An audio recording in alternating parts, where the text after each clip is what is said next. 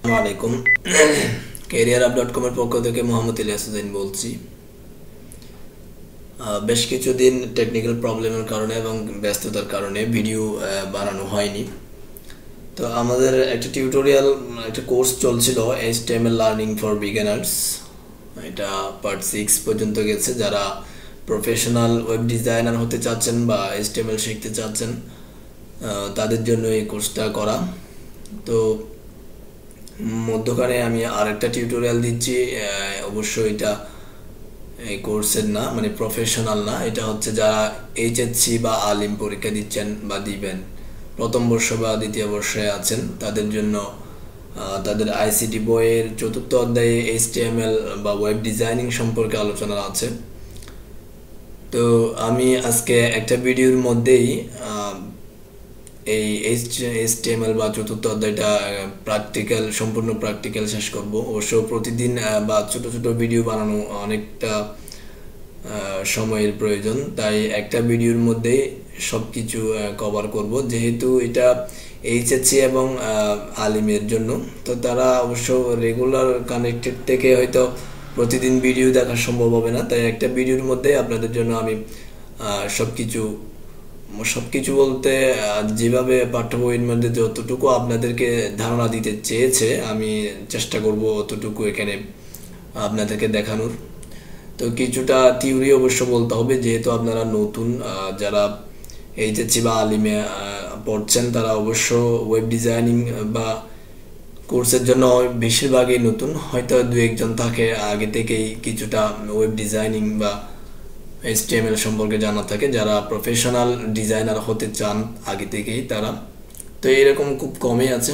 যাই হোক, আমি বেশি কিছু বলবো না, লম্বা কথা না বলেই আমরা কাজে চলে যাব। তার আগে বলে নিচ্ছি, যারা নতুন আমার চ্যানেলটি দেখছেন তারা অবশ্যই সাবস্ক্রাইব করবেন এবং ভিডিওটি দেখে একটা লাইক দিবেন, কমেন্ট করবেন, মতামত জানাবেন। তো HSC এবং আলিম প্রথম বর্ষ দ্বিতীয় বর্ষ উভয় বর্ষের ছাত্রদের স্বাগতম। আমি আজকে এই ভিডিও টিউটোরিয়ালের মধ্যে কিছুটা থিওরিক্যাল এবং বেশিরভাগই প্র্যাকটিক্যাল আলোচনা করব। তো অবশ্য থিওরি যদি একদমই না বলি তাহলে অনেক কিছু বোঝা আসবে না, যেহেতু নতুন। আর যারা প্রফেশনাল ওয়েব ডিজাইনার হতে চলেছেন তারা অবশ্যই এই কোর্সটার থেকে হয়তো কিছুটা শিখতে পারবেন দেখলে, যারা নতুন তাদের জন্য। তো হয়তো অনেক সময় বোরিং হতে পারে, তাই ক্ষমার দৃষ্টিতে দেখবেন যারা প্রফেশনাল ডিজাইনার হতে চাচ্ছেন। কারণ আমি আজকে যেভাবে এখানে আলোচনা করব সেটা হচ্ছে পাঠ্য বইয়ের আলোকে যারা HSC আলিমে রয়েছেন তাদের জন্যই আলোচনাটা করব। তো চলেন শুরু করা যাক। আমরা আলোচনার শুরুতেই যেটা বলবো সেটা হচ্ছে আমাদের যে ICT বইয়ে 4th অধ্যায়ে যে অধ্যায়টা রয়েছে এটার নাম হচ্ছে HTML বা ওয়েব ডিজাইনিং। তো ওয়েব ডিজাইন বলতে আমরা আসলে কি বুঝি, আমাদের কিছু থিওরি আলোচনা না করলেই নয়। যে আমরা যে ইন্টারফেসটা এখানে দেখতে পাচ্ছি এটা হচ্ছে youtube.com এর একটা ইন্টারফেস।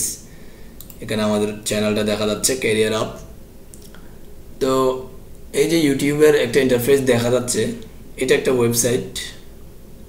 এটা এই যে বাম পাশে কিছু অপশন রয়েছে, এখানে কিছু অপশন রয়েছে, এটা একটা মেনু বার। এখানে আমার চ্যানেলের নাম, লোগো, এর সাবস্ক্রাইব বাটন, এখানে সাইন ইন বাটন, এরপরে ভিডিও দেখা যাচ্ছে, এই যে ইত্যাদি।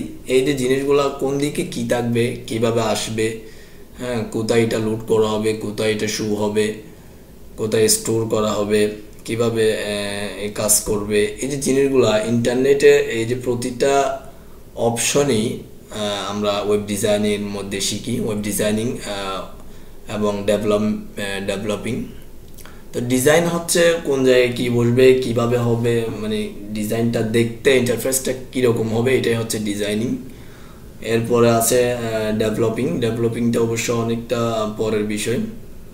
যেখানে ICT-তে যেটা দেওয়া হয়েছে সেটা হচ্ছে জাস্ট ওয়েব ডিজাইনিংয়ের ধারণা দেওয়া হয়েছে, HTML কোডের ধারণা দেওয়া হয়েছে। ইন্টারনেটে বিশেষ করে ডিজাইনার এবং ডেভেলপমেন্ট বা ডেভেলপার হতে গেলে আমাদের যেই কোডটা ফার্স্ট লাগবে, যেটা সর্বপ্রথম যে কোড শিখতে হবে সেটা হচ্ছে HTML। তাই আমাদের বইয়ে এটা দেওয়া হয়েছে যেন আমরা এটা দিয়েই এগোতে পারি। তো আমরা অলরেডি ইতিমধ্যে বুঝে গেছি ওয়েব ডিজাইনিং জিনিসটা আসলে কি। তো এরপর আমি আলোচনা করব ওয়েব ডিজাইনিং যদি আমরা বুঝতে পারি ডিজাইনটা কি জিনিস, তাহলে আমাদের আসবে ডিজাইন। আমরা কি জিনিসকে ডিজাইন করব? আমরা কিছু পেজ ডিজাইন করব। এই যে আমরা এখানে দেখতে পাচ্ছি এটা একটা পেজ, এখানে প্লেলিস্টে ক্লিক করলে এটা আরেকটা পেজ। তো আমরা ভালো হবে আরেকটা ওয়েবসাইটে চলে যাই, আরেকটা ওয়েবসাইট যেমন rapidsolution.net, এটা একটা ইংরেজি বিষয়ক ওয়েবসাইট। তো আমরা যখন এই সাইটে চলে আসবো তখনই আমরা দেখতে পাবো একটা ইন্টারফেস দেখতে পাবো rapidsolution.net। এই ওয়েবসাইটে ইংলিশ নিয়ে লেখা হয়, ব্লগিং আপনারা চাইলে লিখতে এখানে পড়তে পারবেন, অনেক কিছু শিখতে পারবেন। তো এই যে দেখতে পাচ্ছি আমরা যে ইন্টারফেসটা দেখতে পাচ্ছি এটা হচ্ছে rapidsolution.net। এটা এই ওয়েবসাইটের একটা হোম পেজ, একটা ডিজাইন। এখানে অবশ্য অনেক কিছু ডাইনামিক কাজ আছে ভিতরে, যেটা আমাদের ডাইনামিক বলা হয়, আমরা ডাইনামিক বলে থাকি।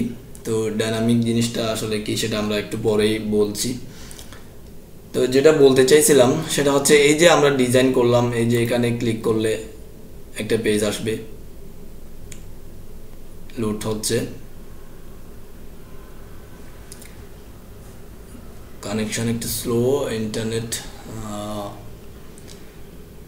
তো এই যে এখানে ক্লিক করলে আরো কিছু সাব মেনু দেখা যাচ্ছে। এই মেনুতে ক্লিক করলে এক্সাম কর্নার, যে এক্সাম রুলস, মডেল টেস্ট, এখানে ভোকাবুলারিতে যখন আমি ক্লিক করব তখন আরো কিছু আসবে,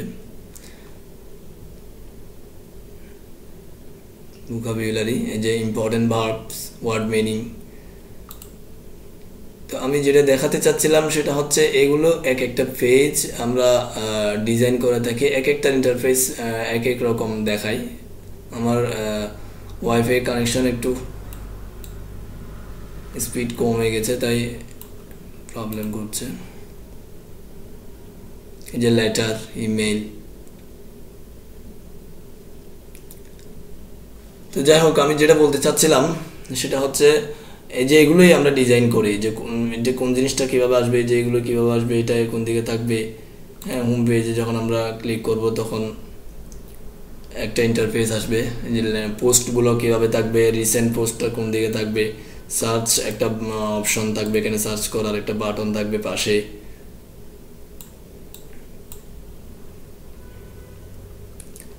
তো আমার নেটের কারণে একটু প্রবলেম হচ্ছে আসলে, আমার নেটটা। যাই হোক, আমরা অলরেডি বুঝে গেছি আমাদের ডিজাইনটা কোথায় করতে হয়।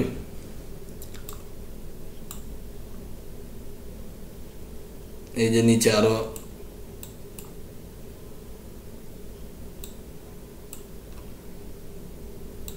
কিছু ডিজাইন দেখা যাচ্ছে।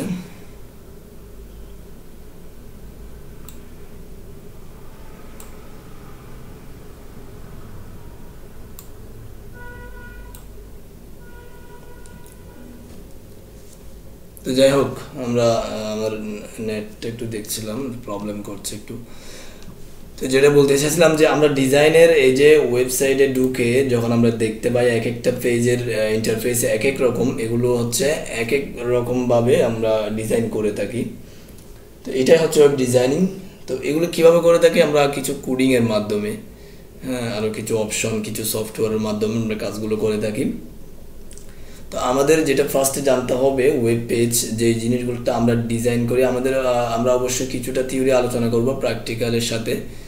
অবশ্য বইয়ের মতো না হলেও প্র্যাকটিক্যাল থিওরি আলোচনা করব, অর্থাৎ আমরা দেখেই এটার একটা সংজ্ঞায়িত করব। যেমন আমরা যখন একটা পেজে ক্লিক করি, সাপোজ আমি একটা পোস্টে ক্লিক করি, এখানে যে ইম্পর্টেন্ট প্যারাগ্রাফ, এখানে যদি আমি একটা ক্লিক করি তাহলে আমাদের একটা পোস্টের একটা পেজ আসবে। এখন যেটা দেখা যাচ্ছে এটা একটা পেজ। তো আমরা ইম্পর্টেন্ট প্যারাগ্রাফ এখানে ক্লিক করার পরে আরেকটা পেজ আসলো। তো আরেকটা যেটা পেজ আসছে সেটাতে আমরা দেখতে পাচ্ছি এই যে কিছু প্যারাগ্রাফ লেখা আছে, এই পোস্টম্যান ম্যাডে। তো এই যে এটা আরেকটা পেজ।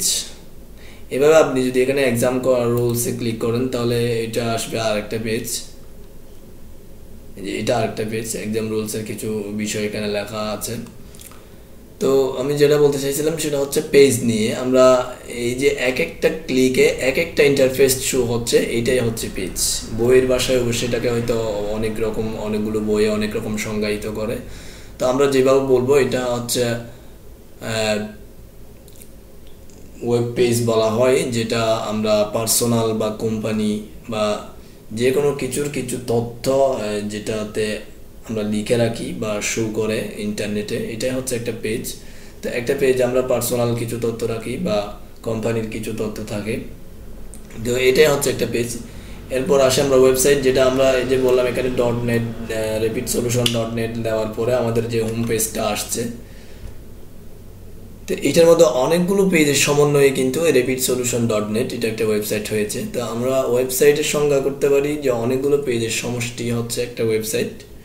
অনেকগুলো পেজ, যেমন গ্রামার টেকনিক এটা একটা পেজ, এখানে ইংলিশ স্পোকেন কোর্স এখানে একটা পেজ আছে, এরপরে এক্সাম কর্নারে একটা পেজ, এরপরে ভিতরে আরও সাব মেনু রয়েছে এক একটা পেজ, এরপরে এদিকে ক্যাটাগরি, এগুলো এক একটা পেজ, এক একটা পোস্ট এক একটা পেজ। এই যে অনেকগুলো, এই যে এখানে হোম পেজ এটা একটা পেজ, অ্যাবাউট আস এটা একটা পেজ, কন্ট্যাক্ট আস এটা একটা পেজ, প্রাইভেসি পলিসি এটা একটা পেজ। তো এগুলো জাস্ট একটা সাথে একটা লিঙ্ক করে দেওয়া হয়েছে। অনেকগুলো পেজ যখন আমরা এক জায়গায় করে একটা ডোমেইনের আন্ডারে চালাই, তখন এটা একটা ওয়েবসাইট হয়। তো আমরা আসলে প্র্যাকটিক্যালভাবেই বলতে চাচ্ছি হয়তো, তাই সংজ্ঞাটা বই থেকে ভিন্ন হতে পারে। তো অবশ্য পরীক্ষার জন্য আপনারা বই দেখে যাবেন, যেন আমরা সহজে বুঝতে পারি, সেজন্য আমরা প্র্যাকটিক্যালিভাবেই বলছি। তো যাই হোক, আমরা ওয়েবসাইট চিনে গেছি, এরপর ওয়েব পেজ চিনে গেছি। এরপর যেটা আসছে সেটা হচ্ছে ওয়েব ব্রাউজার। ওয়েব ব্রাউজার কোনটা জিনিস? এটা হচ্ছে ওয়েব ব্রাউজার, যেমন এই যে এখানে ওপেরা মিনি রয়েছে, গুগল ক্রোম রয়েছে। তো আমরা গুগল ক্রোমে ক্লিক করলেই কিন্তু আমরা ইন্টারনেটে প্রবেশ করতে পারি। তাহলে এটাকে আমরা বলতে পারি ইন্টারনেটের পেজ বা ওয়েবসাইটগুলো প্রদর্শনের যেই সফটওয়্যারের মাধ্যমে কাজ করা হয়, যে সফটওয়্যারের মাধ্যমেই ইন্টারনেটের বিভিন্ন পেজ প্রদর্শন করা হয়, এটাই হচ্ছে একটা ব্রাউজার। তো অনেকগুলো ব্রাউজার রয়েছে, যেমন Google Chrome, Opera mini, Netscape, navigator, Mozilla Firefox, অনেক ধরনের, এরপর আরও অনেকগুলোই রয়েছে। তো আপনারা অবশ্য ওয়েবসাইট, ওয়েব পেজ এবং ওয়েব ব্রাউজার এগুলো সম্পর্কে অনেকটাই পরিচিত, কারণ এখন অ্যান্ড্রয়েড সেট অ্যাভেলেবেল, এরপর কম্পিউটার, ল্যাপটপ অ্যাভেলেবেল। এরপরও আমাদের যেহেতু প্র্যাকটিক্যালি আমরা কিছু আলোচনা করব, একদম থিওরি বা যাকে নিয়ে যে জিনিসগুলো নিয়ে আমরা আলোচনা করব, এগুলো যদি কিছুটাই না বলি না হয়, সেজন্য আমরা একটু বলতে হচ্ছে যে সাইট কী জিনিস, ওয়েব পেজ কী জিনিস। তো যাই হোক, আমরা অনেক কিছু বলেছি, আমি আরও কিছু জিনিস বলবো। আর কিছু জিনিস, যেমন ইউআরএল কি জিনিস? ইউআরএল হচ্ছে আমাদের একটা ওয়েবসাইটে ঢোকার জন্য, প্রবেশ করার জন্য যখন আমরা একটা লিখবো, এখানে আমরা লিখবো rapid-solution.net, সাপোজ এই যে rapid-solution.net লিখার পরে যে একটা ইন্টারফেস আসবে, তো এইটার মধ্য দিয়ে কিন্তু একটা ওয়েবসাইট আসবে, এটাই একটা ইউআরএল। এরপর এক একটা পেজে কিন্তু এক এক ধরনের ইউআরএল সেট হয়, যেমন দেখেন এই যে পোস্টের জন্য আমরা কিছুক্ষণ আগে আমরা এই ইউআরএলটাই আমাদের ক্লিক হয়েছে, তাই এটা শো হচ্ছে। আচ্ছা, এখানে আমাদের কাজের মধ্যে চলে গেছে, তাই তো আমরা এক একটা ইউআরএল দিয়ে এক একটা পেজে যেতে পারি, এবং এক একটা পেজের জন্য এক এক ধরনের ইউআরএল তৈরি হয়। তো ইউআরএল বলতে আমরা যেটা বুঝি সেটা হচ্ছে একটা ঠিকানা, যে ঠিকানার মধ্য দিয়ে আপনি এই পেজটা পড়তে পারবেন।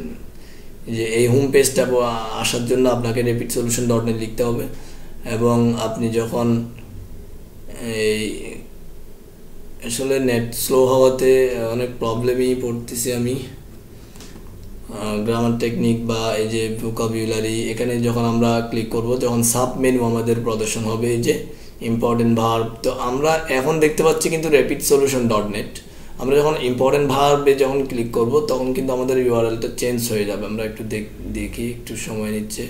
এই যে এটাতে যখন ক্লিক করব, তখন কিন্তু আমাদের এখানে একটা চেঞ্জ আসবে, rapid-solution.net, এই যে আসছে ক্যাটাগরি ইম্পর্টেন্ট ভার্ব। তার মানে আমরা কি বুঝতে পারলাম, এই পেজে আসার জন্য আমাদের কিন্তু আলাদা আরেকটা ইউআরএল লেগেছে, যে আমি এখানে যখন ক্লিক করব এক্সাম রোলস, তখন কিন্তু এটা আরেকটা চেঞ্জ হবে আরেকটু, এই যে ক্যাটাগরি এক্সাম রোলস। তাহলে আমরা কি বুঝতে পারলাম, এই যে এখানে এই যে ইউআরএল বা যে ঠিকানাটা আছে, এগুলো হচ্ছে এক একটা পেজের ঠিকানা। এই একটা ডোমেইনের আন্ডারে অনেকগুলো পেজ থাকতে পারে এবং এক এক পেজের ঠিকানা এক এক রকম হয়, এটাই হচ্ছে ইউআরএল। ইউআরএল এর পূর্ণরূপ হচ্ছে ইউনিফর্ম রিসোর্স লোকেটর। তো এরপর আরও অনেক কিছুই আছে থিওরি, আমি এগুলো আলোচনা করছি না। তো বেশ কিছু বিষয় আছে, সব কিছু আলোচনা করা যাবে না, যেহেতু আমরা একটা ভিডিওর মধ্যেই আমাদের সব প্র্যাকটিক্যাল আমরা কভার করে নিব। কারণ এইচএসসি বা আলিম যারা পড়তেছেন তাদের সবার জন্য ইউটিউবে কানেক্টেড থেকে হয়তো আমার ভিডিও সবসময় দেখা সম্ভব হবে না, তাই আমরা একটা ভিডিওতে আমাদের চতুর্থ অধ্যায়ের HTML এর সব প্র্যাকটিক্যাল কভার করে নিব। তো আশা করি কানেক্টেড থাকবেন এবং আপনি চাইলে লাইক দিয়ে বা ডাউনলোড করে রাখতে পারেন, পরপর বিভিন্ন সময় দেখতে পারবেন। একটু লম্বা হবে ভিডিওটা। তো যাই হোক, আমরা এবার আসছি ওয়েবসাইটের প্রকারভেদে। আমরা ওয়েবসাইটের প্রকারভেদ নিয়েও বইয়ে কিছু আলোচনা আছে, যেমন ডায়নামিক নিয়ে একটা কথা বলছিলাম কিছুক্ষণ আগে, সেটাই। তো দুই প্রকার ওয়েবসাইট রয়েছে, একটা হচ্ছে ডায়নামিক আর একটা হচ্ছে স্ট্যাটিক। স্ট্যাটিক ওয়েবসাইট দেখালে আমি একটা ওয়েবসাইট দেখাই, যেমন my-eplatform.com। এই ইউআরএলটা, এটা একটা ডোমেইন আর একটা ওয়েবসাইট। এটাতে যখন আমি আসছি, এটা আমাদের একটা ইন্টারফেস দেখা যাচ্ছে। এখানে কিছু মেনু বার, এরপর এখানে একটা মেনু বার আছে, আইটি বিষয়ের অনেকগুলা ক্যাটাগরি এখানে আছে। এখানে একটা মেনু বার আছে পাশে, তো এখানে কিছু লেখা আছে। এরপরে নিচের দিকে আর কিছু লিঙ্ক আছে ওয়েবসাইটের। তো আমরা যেটা দেখতে পাচ্ছি, এটা একটা স্ট্যাটিক ওয়েবসাইট। এখানে কোনো অ্যাডমিন প্যানেল নেই, এটা প্রত্যেকটা পেজে আলাদা। যেমন আমি এখানে যদি ক্লিক করি, যেমন এই যে MS এক্সেল ক্লাস 2, এটাতে যখন আমি ক্লিক করবো, এখানে একটু চেঞ্জ আসবে, দেখবেন এই যে চেঞ্জ আসছে। এটা হচ্ছে এই পেজের ঠিকানা। তো আমি যখন তিরিতে যখন ক্লিক করব, তখন কিন্তু আর একটু চেঞ্জ হয়ে গেছে। তো এইভাবে এক একটা পেজের এক একটা ঠিকানা দিয়ে অনেকগুলো পেজ এখানে ক্রিয়েট করা হয়েছে, তবে অ্যাডমিন প্যানেল ছাড়া এটা স্ট্যাটিকভাবে। অর্থাৎ এই যে লেখাগুলো এবং ডিজাইনগুলো যদি চেঞ্জ করতে হয়, তাহলে কিন্তু ডেভেলপার যিনি এটা লিখেছে, অর্থাৎ ও ছাড়া আর কেউ এটা কি করতে পারবে না, চেঞ্জ করতে পারবে না। তো এটা হচ্ছে স্ট্যাটিক ওয়েবসাইট। তো কিছুক্ষণ আগে যেটা দেখালাম rapid-solution.net, এটা হচ্ছে ডাইনামিক ওয়েবসাইট। এটা ওয়ার্ডপ্রেসের আন্ডারে লেখা হয়, একটা অ্যাডমিন প্যানেল আছে। অ্যাডমিন প্যানেলের মধ্যে যেই প্রবেশ করবে সেই লিখতে পারবে, ডেভেলপার হওয়ার প্রয়োজন নেই, অবশ্য কোড জানার প্রয়োজন নেই, এই হচ্ছে কথা। তো আমরা অ্যাডমিন প্যানেলের মাধ্যমে, অ্যাডমিন প্যানেলটা আমি এখন এই মুহূর্তে দেখাতে পারছি না। তো অ্যাডমিন প্যানেলের মধ্যে দিয়ে যেটা লিখি আমরা, অ্যাডমিন প্যানেল বলতে আমি আর একটু আলোচনা করতে পারি। যেমন ফেসবুকে আপনার একটা অ্যাকাউন্ট থাকতে পারে, তো ফেসবুকে যখন আপনি অ্যাকাউন্টে লগ ইন করবেন, তখন আপনি লিখতে পারবেন। এইটা একটা ডায়নামিক বিষয়, অর্থাৎ আপনি লিখতে পারবেন, লেখাটা শো হবে। তো এটা হচ্ছে ডায়নামিক বিষয়, অর্থাৎ অ্যাডমিন প্যানেলের মধ্য দিয়ে যখন আপনি কিছু লিখবেন, যখন অন্য আরেকটা পেজে গিয়ে এটা শো হয়ে যাবে। তো এই জিনিসটা হচ্ছে ডায়নামিক বিষয়। আর আপনি যখন যেমন আমি এখানে ক্লিক করি, যে ইন্সপেক্ট এলিমেন্টে গেলে কোডটা দেখা যাবে। এই যে সোর্স কোডগুলো, এটা কিভাবে লেখা আছে এখানে পাশে দেখা যাবে। এখন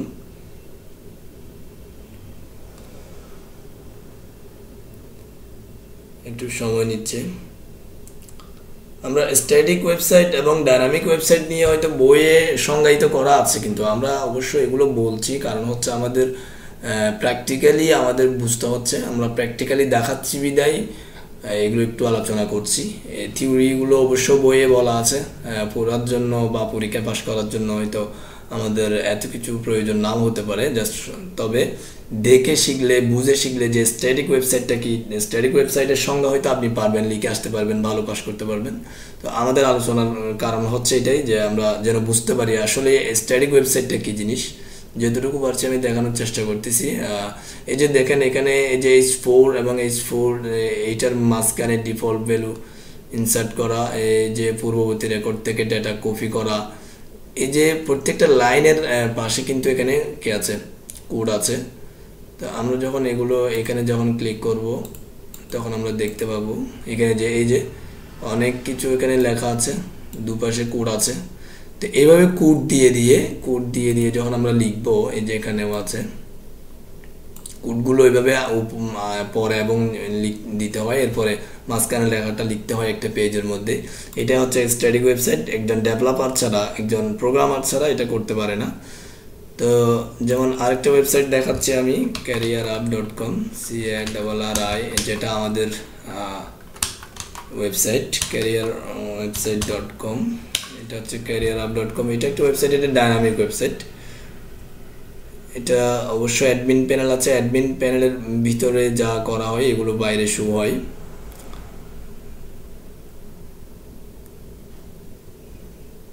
তো আমরা যেটা বলতে চাচ্ছিলাম সেই যে এখানে আমাদের কিছু ডিজাইন আসছে, যে ব্লগ, আমরা যখন ব্লগে ক্লিক করি বা রেজিস্ট্রেশনে ক্লিক করব, আমাদের রেজিস্ট্রেশন করে আমরা এই সাইটের একজন ইউজার হইতে পারবো। এরপর লগ ইনে ক্লিক করলে আমরা এখানে অ্যাকাউন্টটা আমরা চালাতে পারবো। তো আমরা যে ব্লগে ক্লিক করলে আমাদের এটা চেঞ্জ হয়ে যাবে মেনু বারটা। এখন নেট স্লো হওয়ার কারণে একটু প্রবলেমে পড়তেছি, একটু লেট হচ্ছে।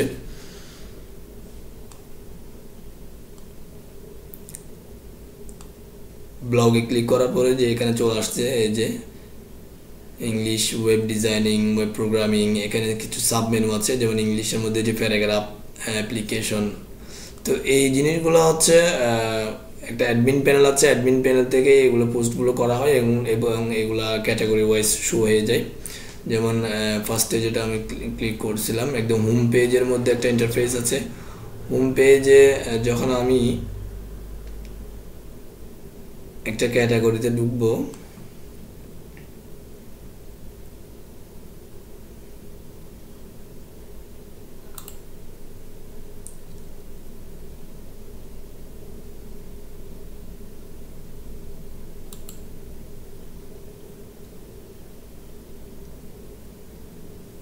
তো লোড নিতে একটু সময় নিচ্ছে। যাই হোক, এই যে আমরা যখন এখানে টিচার প্রোফাইলে ক্লিক করব তখন আমাদের কিছু প্রোফাইল দেখা যাবে।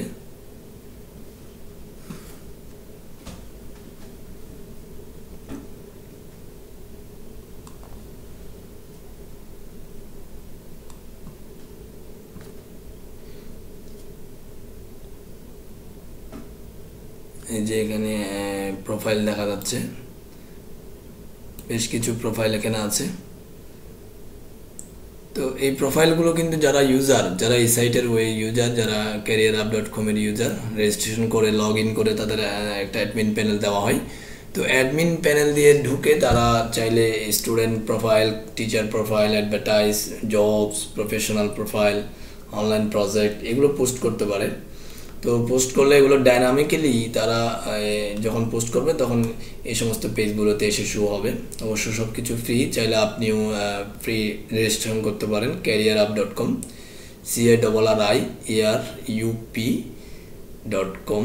তো আমাদের সাইটে সব কিছুই এখনও সব কিছুই ফ্রি দেওয়া হচ্ছে সেবা। আপনি চাইলে এখানে ফ্রি রেজিস্ট্রেশন করে লগ ইন করে অ্যাডমিন প্যানেল ইউজ করতে পারেন। তো যাই হোক, আমি এদিকে যাচ্ছি না, আমরা website, web page, web browser, URL, static website, dynamic website এগুলো নিয়ে এতক্ষণ আলোচনা করলাম। আমরা অনেকক্ষণ সময় আমাদের চলে গেছে। তো যারা ধৈর্য ধরে আছেন তারা অবশ্য প্র্যাকটিক্যালের দিকে আমরা এগোচ্ছি। এরপরে আরেকটা জিনিস বলা হয়নি, বই অবশ্য ডোমেইন হোস্টিং নিয়ে আলোচনা থাকতে পারে। আমরা একটু করে ডোমেইন হোস্টিং নিয়ে বলবো। এই যে আমরা এতক্ষণ careerup.com, rapidsolution.com, myplatform.com, youtube.com, facebook.com এভাবে যত .com, .net, এরপরে org, .bd.gov এই যে এগুলো দেখতে পাই, এগুলোই হচ্ছে ডোমেইনের নাম। এখানে আমরা যখন র্যাপিড লিখব, rapidsolution.net আসছে, এটা একটা ডোমেইন। এই ডোমেইন অর্থাৎ এই ডোমেইনটা হচ্ছে rapidsolution.net এর মধ্যে যে লেখালেখিগুলো করে যে ব্লগটা আছে ওই ব্লগের ঠিকানা। তো এটা একসময় ছিল আইপি অ্যাড্রেসে, এখনও অবশ্য আছে আইপি অ্যাড্রেস, তবে আমরা আইপি অ্যাড্রেস ইউজ করি না। এটা হচ্ছে একটা সংখ্যার পরিবর্তে এই র্যাপিড সলিউশন ডট নেটটা ইউজ করা হয়। তো এটা একসময় আইপি ছিল, একটা ডিজিটের ছিল। তো ডিজিট অবশ্য মুখস্থ রাখা কঠিন, হাজার হাজার ডোমেইন, হাজার হাজার ঠিকানা থাকবে, হাজার হাজার পেজের হাজার হাজার ঠিকানা থাকবে। তা যখন এটা ইউজারদের জন্য, ভিউয়ারদের জন্য এটা অবশ্য অনেক কঠিন। লক্ষ লক্ষ ওয়েবসাইট পৃথিবীতে এখন আছে, তো যেগুলো কখনোই আমরা মুখস্থ রাখতে পারবো না। তো সেই জন্য যারা নেটের কাজ করে, যারা প্রোগ্রামার, যারা ডেভেলপার, তারা এই জিনিসটার প্রচলন করছে, র্যাপিড সলিউশন ডট নেট। এটা একটা ডোমেইন, অর্থাৎ তারা আইপির পরিবর্তে একটা নাম দেওয়ার ব্যবস্থা করছে।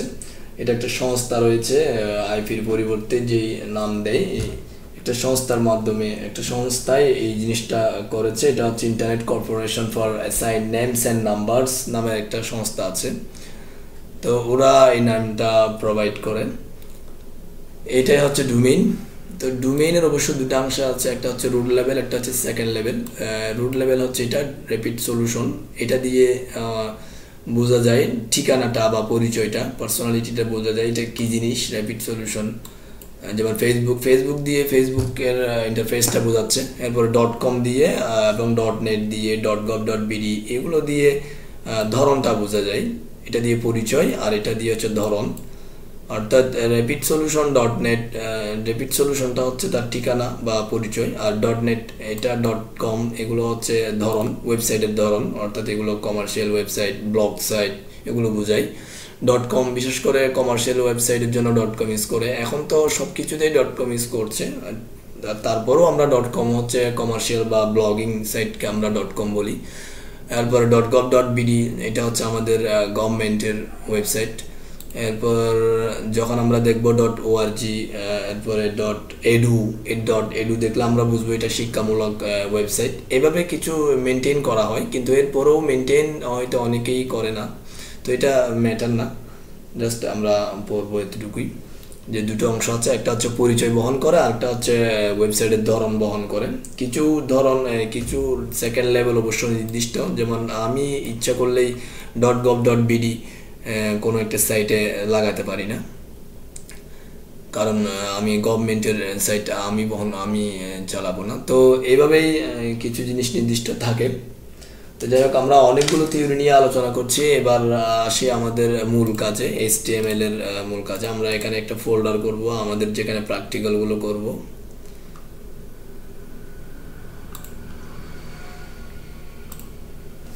এটার নাম দিচ্ছি আমরা HTML। এর ভিতরে এই ফোল্ডারের মধ্যে আমরা আমাদের প্র্যাকটিক্যালগুলো দেখব। তো HTMLটা কি জিনিস? HTML এর পুনরূপ হচ্ছে হাইপারটেক্সট মার্কআপ ল্যাঙ্গুয়েজ। আমি অতিরিক্ত থিওরি বলছি না, অবশ্য যে সমস্ত থিওরিগুলো আমি আলোচনা করছি এগুলো হচ্ছে দেখিয়ে আলোচনা করছি, কারণ থিওরিগুলো বইয়ে অবশ্য অনেক সুন্দর করে লেখা আছে এবং সংজ্ঞাগুলো অনেক সুন্দর সুন্দর সংজ্ঞা ডিফাইন করা আছে। তো আপনারা ওখান থেকে শিখে নেবেন। আমি জাস্ট যেটা করছি সেটা হচ্ছে ওখানের টপিকসগুলো ধরে আমি জাস্ট দেখানোর চেষ্টা করতেছি আসলে কোনটাকে কী জিনিস বলে। এরপরেও অনেক কিছু হয়তো থেকে যাচ্ছে, বেশি করেই বলতে পারছি না, কারণ অতিরিক্ত থিওরি বললে বা আমি যখন এখানে অনেক কিছু বলবো তখন হয়তো আপনার দেখতে ইচ্ছা হবে না বা আপনি বোর ফিল করবেন। আসলে শুনেই সব কিছু শিখতে পারবেন না, তাই থিওরিগুলো আপনি বই থেকে শিখে নেবেন, এ হচ্ছে কথা। আর মাঝখানে একটু বলে রাখি, যারা এই আলিম বা HSC আছেন তাদের জন্যই আমার ভিডিওটা। তো যারা প্রফেশনাল HSC বা আলিমে থাকলেও যারা প্রফেশনাল ওয়েব ডিজাইন শিখতে চাচ্ছেন তারা ইউটিউবে ঢুকে তখন অনেকগুলো HTML এর সিরিজ পাবেন, HTML, CSS, জাভাস্ক্রিপ্ট, বুটস্ট্র্যাপ, এভাবে ডিজাইনের অনেকগুলোই টিউটোরিয়াল আছে, হাজার হাজার টিউটোরিয়াল আছে। আমার careerup.com এর মধ্যেও একটা টিউটোরিয়াল দেওয়া হচ্ছে প্রফেশনাল ওয়েব ডিজাইনিংয়ের জন্য, HTML লার্নিং ফর বিগানার্স। careerup.com দিয়ে সার্চ করে আপনারা চাইলে প্লেলিস্টের থেকে ওইটাও শিখতে পারেন যারা প্রফেশনাল শিখতে চাইবেন তারা। তো আজকে আমরা চলে যাচ্ছি আমাদের কাঙ্ক্ষিত বিষয়ে। আমরা এখানে আমাদের প্র্যাকটিক্যালগুলো করার জন্য আমরা একটা ফাইল নিব, এটার নাম হচ্ছে এই যে এখানে ডান সাইডেরটা ক্লিক করে যারা ইতিমধ্যে ল্যাপটপ নিয়ে বসেছেন আমাদের সাথে প্র্যাকটিক্যাল করার জন্য। তো তারা এই যে নিউতে ক্লিক করার পর এখানে একটা টেক্সট ডকুমেন্ট দেখতে পাবেন যারা যারা উইন্ডোজ 8 এবং উইন্ডোজ 10 উইন্ডোজ 7 ইউজ করছেন তারা। এর আগে উইন্ডোজ এক্সপি বা 7-এ এটাকে নোটপ্যাড হিসেবেও দেখাই। তো এখানে টেক্সট ডকুমেন্ট দেখাচ্ছে। টেক্সট ডকুমেন্টে ক্লিক করলে আমাদের একটা ফাইল ক্রিয়েট হচ্ছে। এখানে আমরা একটা লিখব ইন্ডেক্স, এটা একটা লিখলেই হয়। তো ইন্ডেক্স এটা একটা কিন্তু টেক্সট ফাইলে আছে। এখন আমাদের প্র্যাকটিক্যাল করার জন্য এই ফাইলটাকে চেঞ্জ করতে হবে। আমরা কিছুক্ষণ আগেই কিন্তু এখানে পড়েছি যে ব্রাউজার, যেটা পড়েছি সেটা হচ্ছে ব্রাউজার মানে কাকে বলে সেটা কিছুক্ষণ আগে আমরা দেখেছি। ব্রাউজার হচ্ছে ইন্টারনেটের পেজগুলোকে প্রদর্শন করে।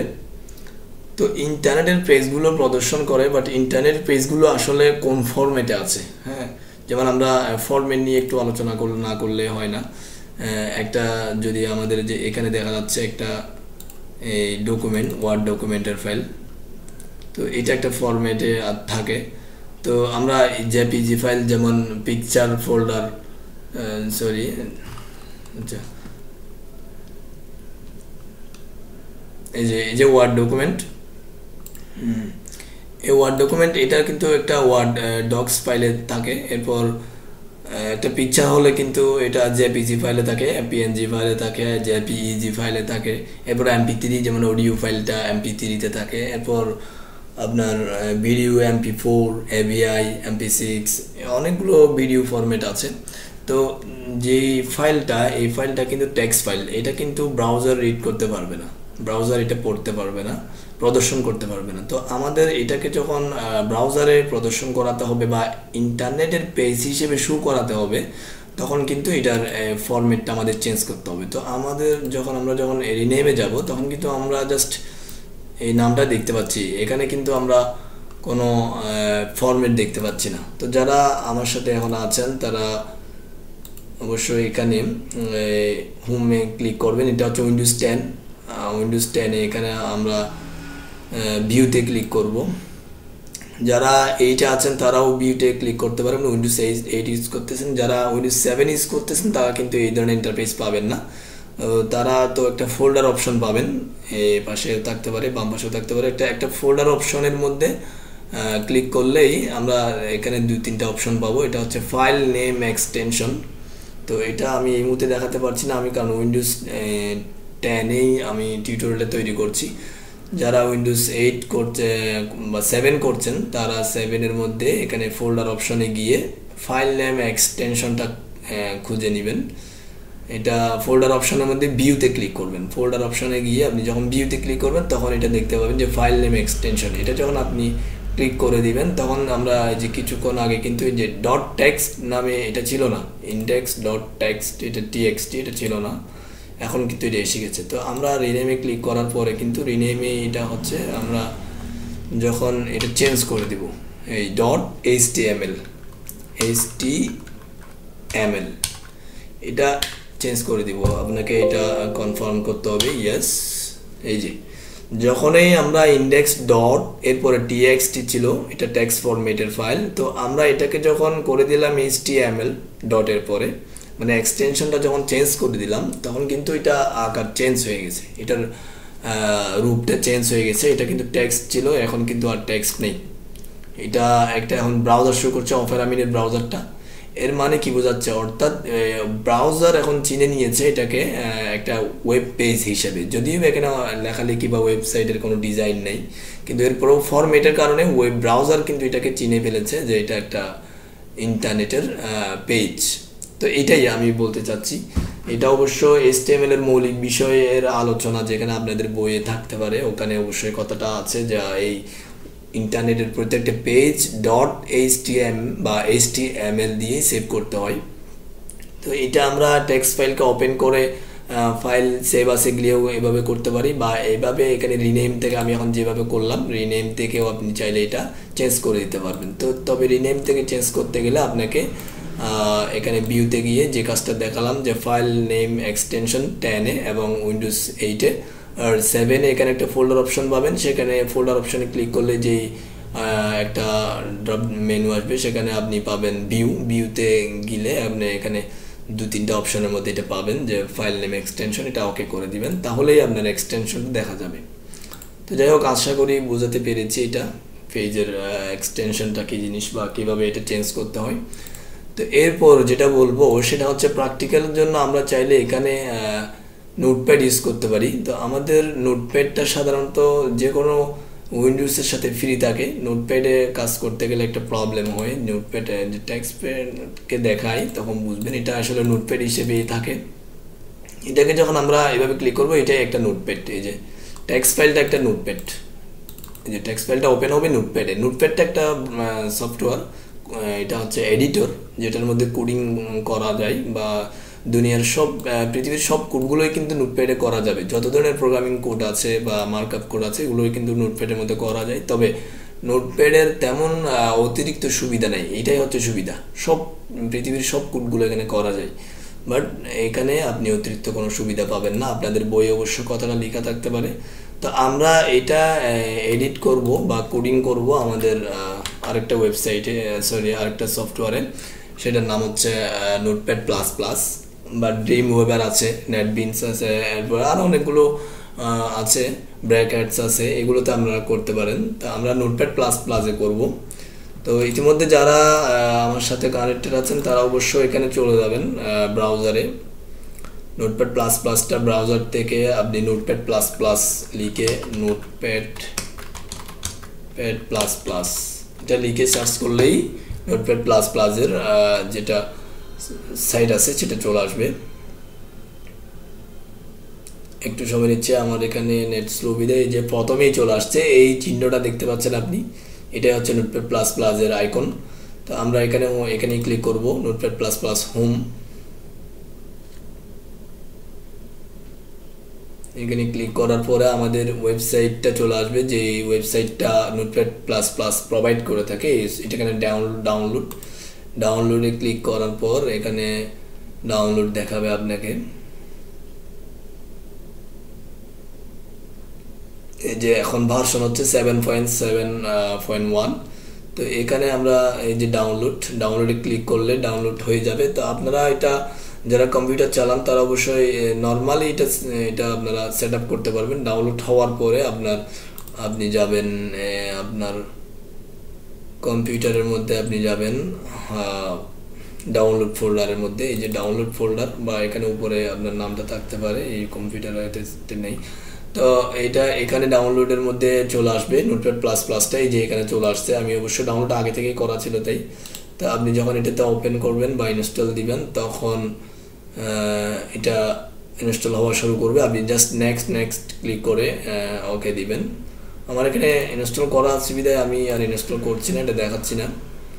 তো আমি যখন এখানে ডান সাইডেরটা ক্লিক করবো, ওই যে যখন ইনস্টল হয়ে যাবে তখন আপনার আর দেখতে হবে না। আপনি এভাবে এসে একটা পেজ ক্রিয়েট করবেন। ক্রিয়েট করার পরে পেজের উপর বাম পাশেরটা রাইট বাটনটা ক্লিক করবেন, ডান পাশেরটা ক্লিক করার পরে এখানে এটা দেখা যাবে edit with notepad plus plus. এটা দেখা যাবে শুধুমাত্র তখনই যখন আপনার নোটপ্যাড প্লাস প্লাসটা ইনস্টল করা থাকবে। তো এটাতে আমরা ওপেন করব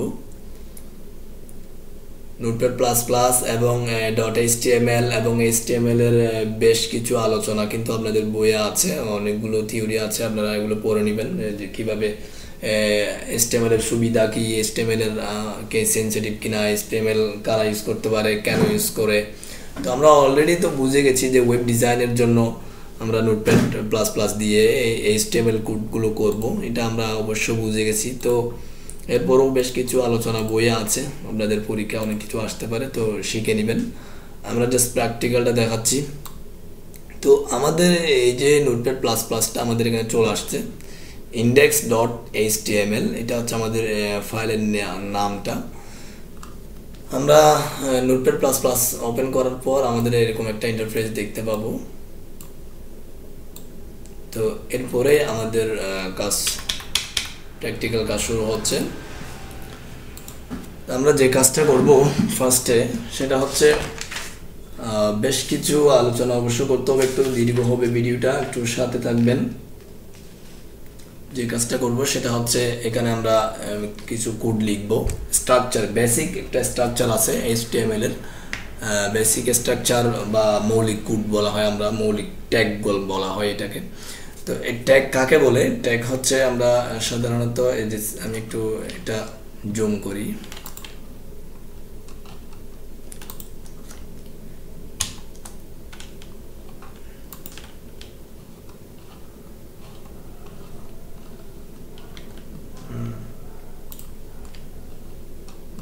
এই যে দুটো অ্যাঙ্গেল ব্র্যাকেটের ভিতরে আমি যখন HTML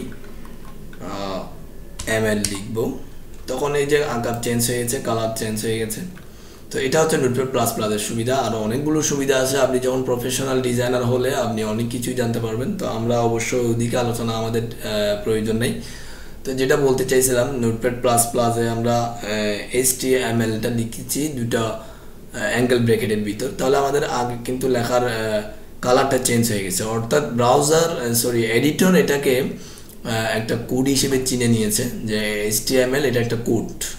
তো এটা এই কোডগুলো জোড়ায় থাকে, জোড়াই মিনস এভাবে HTML।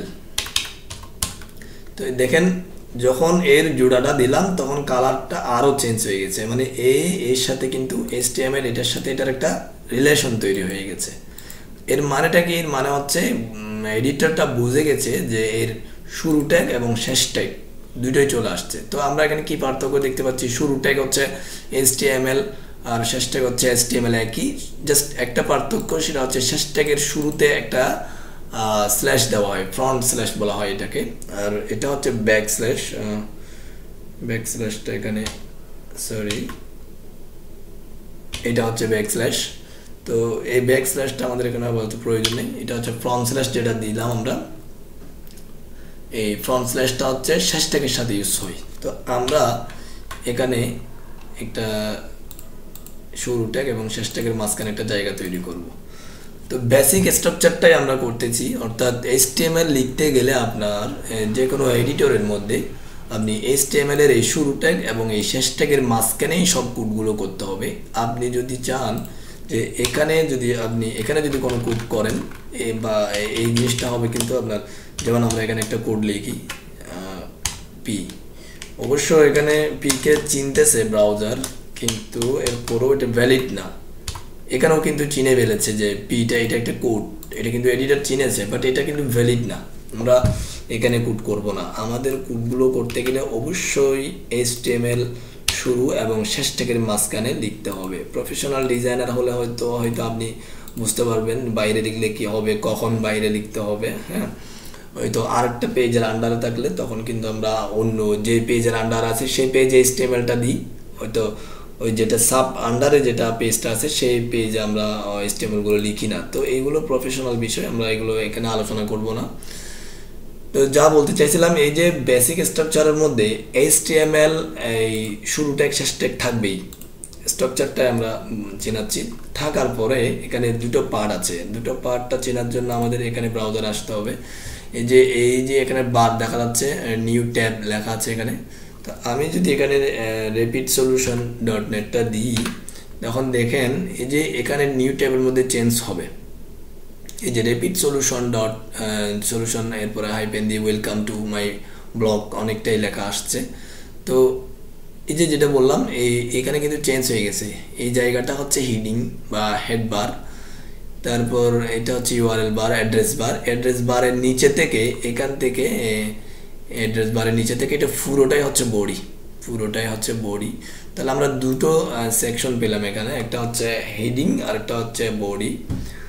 তো হেড সেকশনটা আমরা হেড ট্যাগের ভিতর দিব, হেড ট্যাগের ভিতর HEAD হেড, এরপরে HEAD এরপরে আমরা আরেকটা দিব, এটা হচ্ছে বডি BODY।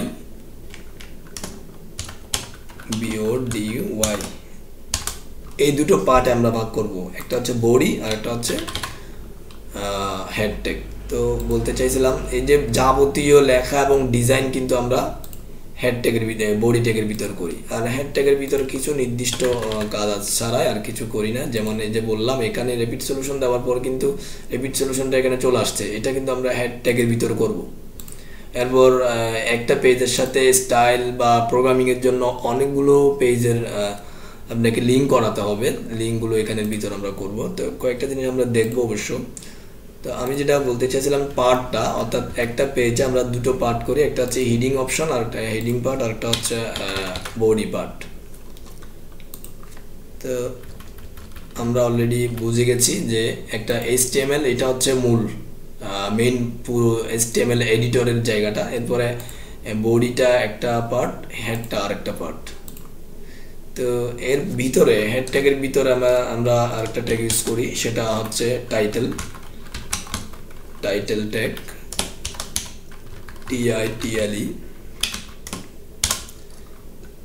টাইটেল ট্যাগের ভিতরে আমরা সাপোজ লিখব ক্যারিয়ার আপ, এটা লিখলাম।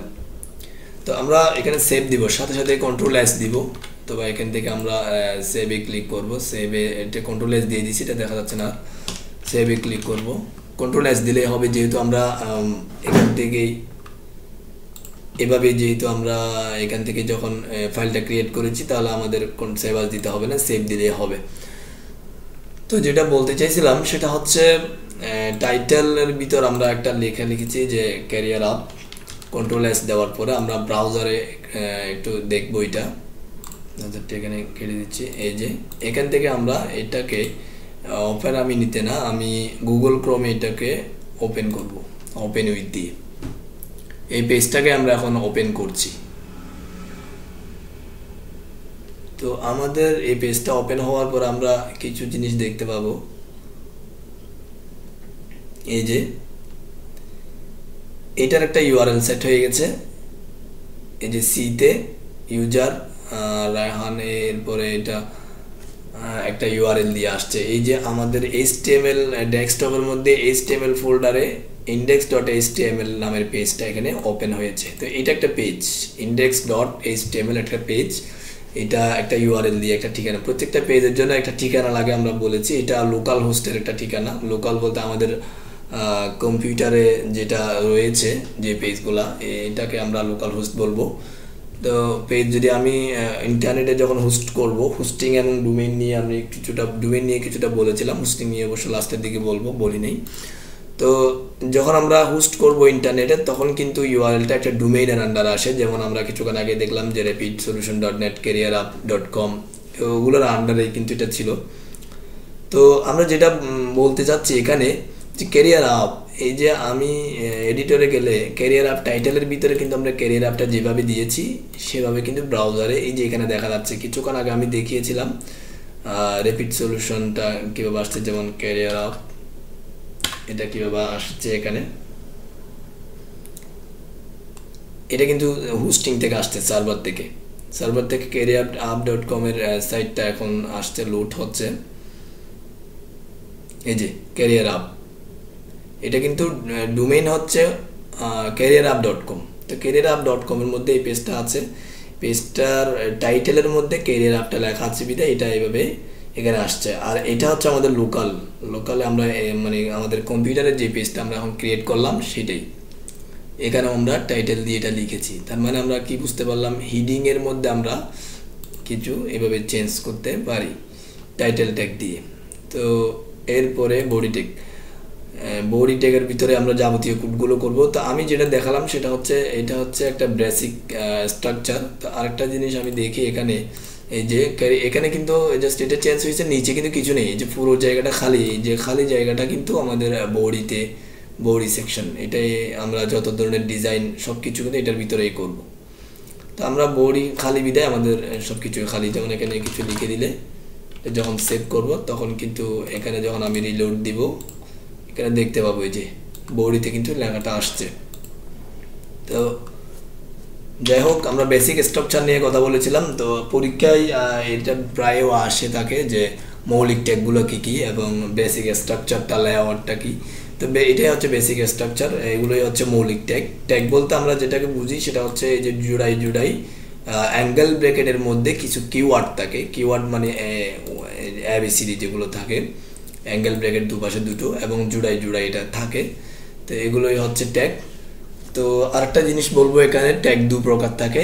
এইখানে আমরা HTML এটাতে ক্লিক করলে যখন এই ক্লোজ ট্যাগ সেটা সহ ধরেছে, এটা কিন্তু একটা কন্টেইনার ট্যাগ। এরপরে হেড ট্যাগ, এটা একটা কন্টেইনার ট্যাগ। বডি ট্যাগ একটা কন্টেইনার ট্যাগ। তো এর মানেটা হচ্ছে টাইটেল ট্যাগটা একটা কন্টেইনার ট্যাগ, অর্থাৎ এই ট্যাগের মাঝখানে একটা কিছু একটা লেখা বা আরও কিছুকে ধারণ করেছে। যেমন HTML পুরো এডিটরের মধ্যে যা কোড আছে সব কোডকে এখানে ধারণ করবে, এর মানে হচ্ছে HTML কিছু কন্টেইনকে ধারণ করেছে, এটা কন্টেইনার ট্যাগ।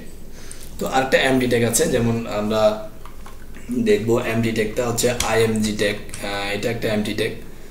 তো IMG ট্যাগ এবং BR ট্যাগ, এটা একটা এমডি ট্যাগ। তো আমরা এগুলো দেখবো একটু পরে, আমরা দেখবো, জাস্ট বলে রাখছি যে দু প্রকার ট্যাগ আছে, একটা হচ্ছে এমটি আর একটা হচ্ছে কন্টেইনার, যেটা একটাই মানে একটাই ট্যাগ, যার কোনো ক্লোজিং ট্যাগ নাই, এইভাবে ক্লোজিং ট্যাগ নাই, শুধুমাত্র একটাই ট্যাগ, সেটা হচ্ছে এমটি ট্যাগ। আর যেটা যার ক্লোজ এবং ওপেনিং ট্যাগ দুটোই আছে, এটা হচ্ছে কন্টেইনার ট্যাগ।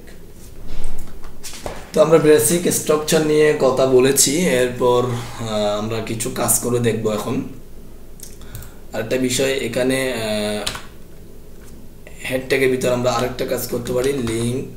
আমি এখানে একটা ট্যাগ লিখব, লিঙ্ক। এই যে কিছুক্ষণ আগেই বলছি আমি, আমাদের কিছু ট্যাগ রয়েছে যেগুলো এমটি, এটার কিন্তু শেষ ট্যাগ নেই, এটা দেখতে শেষ ট্যাগের মতো। শেষ ট্যাগের জন্য কিন্তু আমরা ফ্রন্ট স্ল্যাশটা শুরুতে দিই, আর এমটি ট্যাগের মধ্যে ফ্রন্ট স্ল্যাশটা কিন্তু আমরা শেষে দিব। তো এবং এটার একটাই ট্যাগ হবে, এটার শুরু শেষ ট্যাগ নাই, একটাই ট্যাগ, এটাই হচ্ছে একটা এমটি ট্যাগ। তো এটার কাজ কি? এটার কাজ হচ্ছে এখানে আমরা কিছু অ্যাট্রিবিউট ইউজ করব। এর যেহেতু আপনারা একদমই নতুন এবং আইসিটি এটা অবশ্য নতুন একটা সাবজেক্ট, কোডিংগুলো নতুন, কোডিং বিষয়টা আপনাদের জন্য অনেকটাই নতুন। তো সেজন্য আমি আপনাদেরকে অনেক কিছুই ডিটেলসলি বলতে হচ্ছে। তো যেটা বলতে চাইছিলাম যে অ্যাট্রিবিউট, কথায় কথায় হয়তো অনেক কিছুই, অনেকগুলো শব্দ আসছে, এগুলো একটু ব্যাখ্যা করতে হচ্ছে, সেজন্য ভিডিওটাও লং হচ্ছে। তো আশা করি সাথে থেকে আপনার ধৈর্য ধরে একটু থাকবেন এবং কিছু শিখতে পারবেন বলে আশা করছি। তো যা বলতে চাইছিলাম যে আমাদের এখানে এমটি ট্যাগের মধ্যে কিছু লিখতে একটা কথা চলে আসছে, সেটা হচ্ছে অ্যাট্রিবিউট, এবং আপনাদের বইয়ে ওইটা নিয়ে আলোচনা আছে অ্যাট্রিবিউটটা কি জিনিস। তো অ্যাট্রিবিউট আমি একটু পরে আলোচনা করছি, এর আগে আমি এখানে একটা অ্যাট্রিবিউট লিখে ফেলতেছি, REL, একটা অ্যাট্রিবিউট লিখে ফেলতেছি, এটা হচ্ছে শর্টকাট আইকন। আর একটা অ্যাট্রিবিউট লিখতেছি HREF,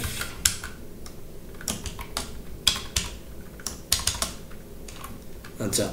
আমি কিন্তু এখানে এই যে এমটি ট্যাগের ভিতর দুটো অ্যাট্রিবিউট লিখেছি, এখানে আমরা দেখতে পাচ্ছি ট্যাগ এবং অ্যাট্রিবিউটের কালারটা ভিন্ন, অ্যাট্রিবিউটার এবং এই REL, এটা হচ্ছে অ্যাট্রিবিউট, এটা হচ্ছে অ্যাট্রিবিউট, আর এটা হচ্ছে অ্যাট্রিবিউটের প্রপার্টি বা ভ্যালু যাই বলেন, প্রপার্টি ভ্যালু আমরা আরও পরে পড়ব, আর একটু পরে আমরা আলোচনা করতেছি।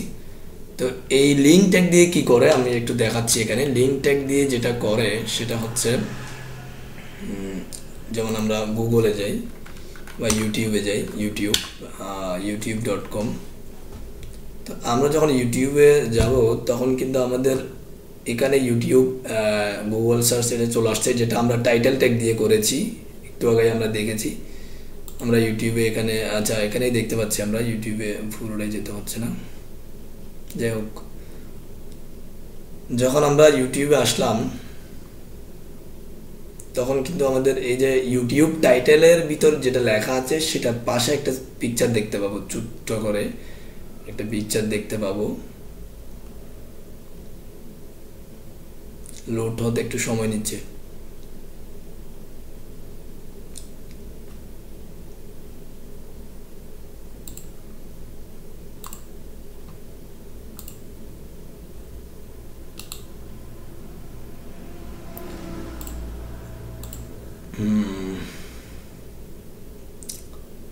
এই যে এটা ইউটিউবের পাশে একটা ছোট্ট ইউটিউবের যে আইকনটা, এটা কিন্তু এখানে চলে আসছে লোগোটা। এটা একটা পিকচার। তো যেটা বলতে চাইছিলাম, এই পিকচারটা কিন্তু আমরা এখানে লিঙ্ক ট্যাগ, এই এমটি ট্যাগের মধ্যে দিয়ে আমরা এটা লিঙ্ক করাতে পারি। তো এটার জন্য আমাদের যেটা করতে হবে সেটা হচ্ছে আমরা ব্রাউজারে গিয়ে আমাদের সার্চ করতে হবে এখানে গুগল আইকন। সাপোজ আমরা গুগল আইকন যখন আমরা দিব তখন আমাদের গুগল আইকনটা আসবে। এটা আসুক,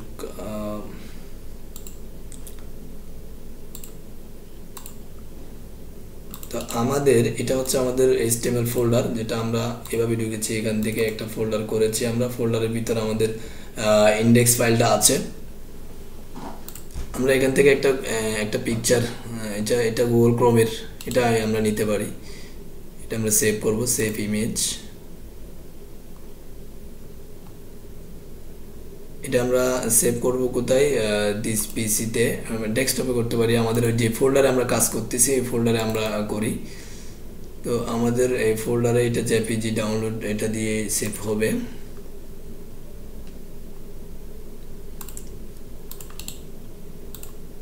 এই যে চলে আসছে, এটা ডাউনলোড হয়ে গেছে। তো আমাদের এটা আর প্রয়োজন নেই, কেটে দিলাম। তো আমরা এটাকে একটু চেঞ্জ করে দিই। এটাকে আমরা লিখে আইকন নামটা দিলাম। তো এই আইকন ডট জেপিজি এটা আমরা এখন আমাদের এডিটরে এখানে লিঙ্ক করে দিব। হাইপার লিঙ্ক, HRF মানে হাইপার লিঙ্ক। এখানে লিঙ্ক করে আইকন ডট জেপিজি, সেভ দিলাম। এখন যদি ব্রাউজারে গিয়ে আমাদের পেজটার মধ্যে রিলোড দিই, যে পেজ আমরা কাজ করছি, এই যে দেখতে পাচ্ছি এখানে কিন্তু একটা গুগল ক্রোমের আইকনটা এখানে চলে আসছে। তো যেটা বলতে চাইছিলাম, আমরা এমটি ট্যাগ এবং লিঙ্ক ট্যাগ নিয়ে আলোচনা করেছি। এখানে লিঙ্ক ট্যাগের মধ্যে আমরা শর্টকাট আইকন, অর্থাৎ এটা এই জিনিসটার নাম হচ্ছে শর্টকাট আইকন। ট্যাগের মানে হেড ট্যাগের ভিতরে এখানে টাইটেলের সাথে যে পিকচারটা শো হয় এটার নাম হচ্ছে শর্টকাট আইকন। এগুলো প্রি ডিফাইন ভ্যালু, এগুলো দিতে হবে। এগুলো ইউজার ডিফাইন না, মানে আমরা ডিফাইন করতে পারি না। হয়তো প্রোগ্রামাররা, ডেভেলপাররা কিছু কোড ডিফাইন করে থাকে, তারা নিজেরাই ডিফাইন করে রেখেছে, এগুলো এভাবেই দিতে হবে। তো আমরা এখানে আমাদের পিকচারটা দিয়ে দিয়েছি। পিকচারটা এখানে কিভাবে লিঙ্ক করাতে হয় আমরা আইএমজি ট্যাগের মধ্যে আরও ভালো করে শিখবো।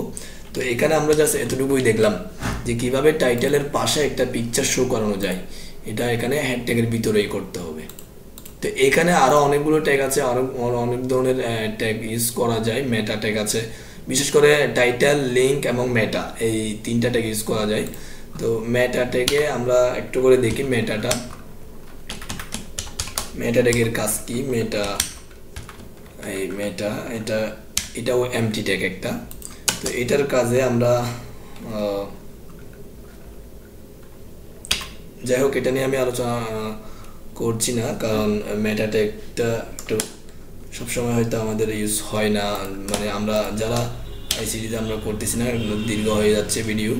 তো মেটা ট্যাগে আসলে বলে দিচ্ছি। মেটা ট্যাগটা আমি জাস্ট লিখে রাখি এখানে।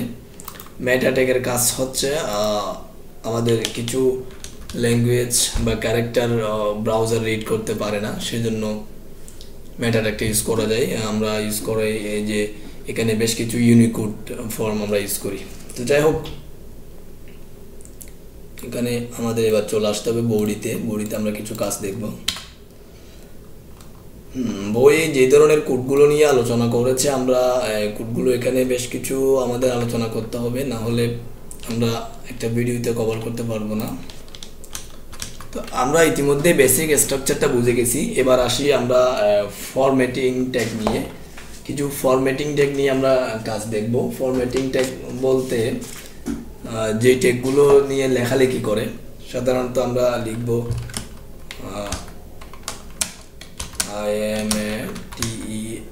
IMATESHERE, এটা একটা প্যারা বা একটা লাইন। তো আমরা এই ট্যাগটাকে, এই লেখাটাকে আমরা দিব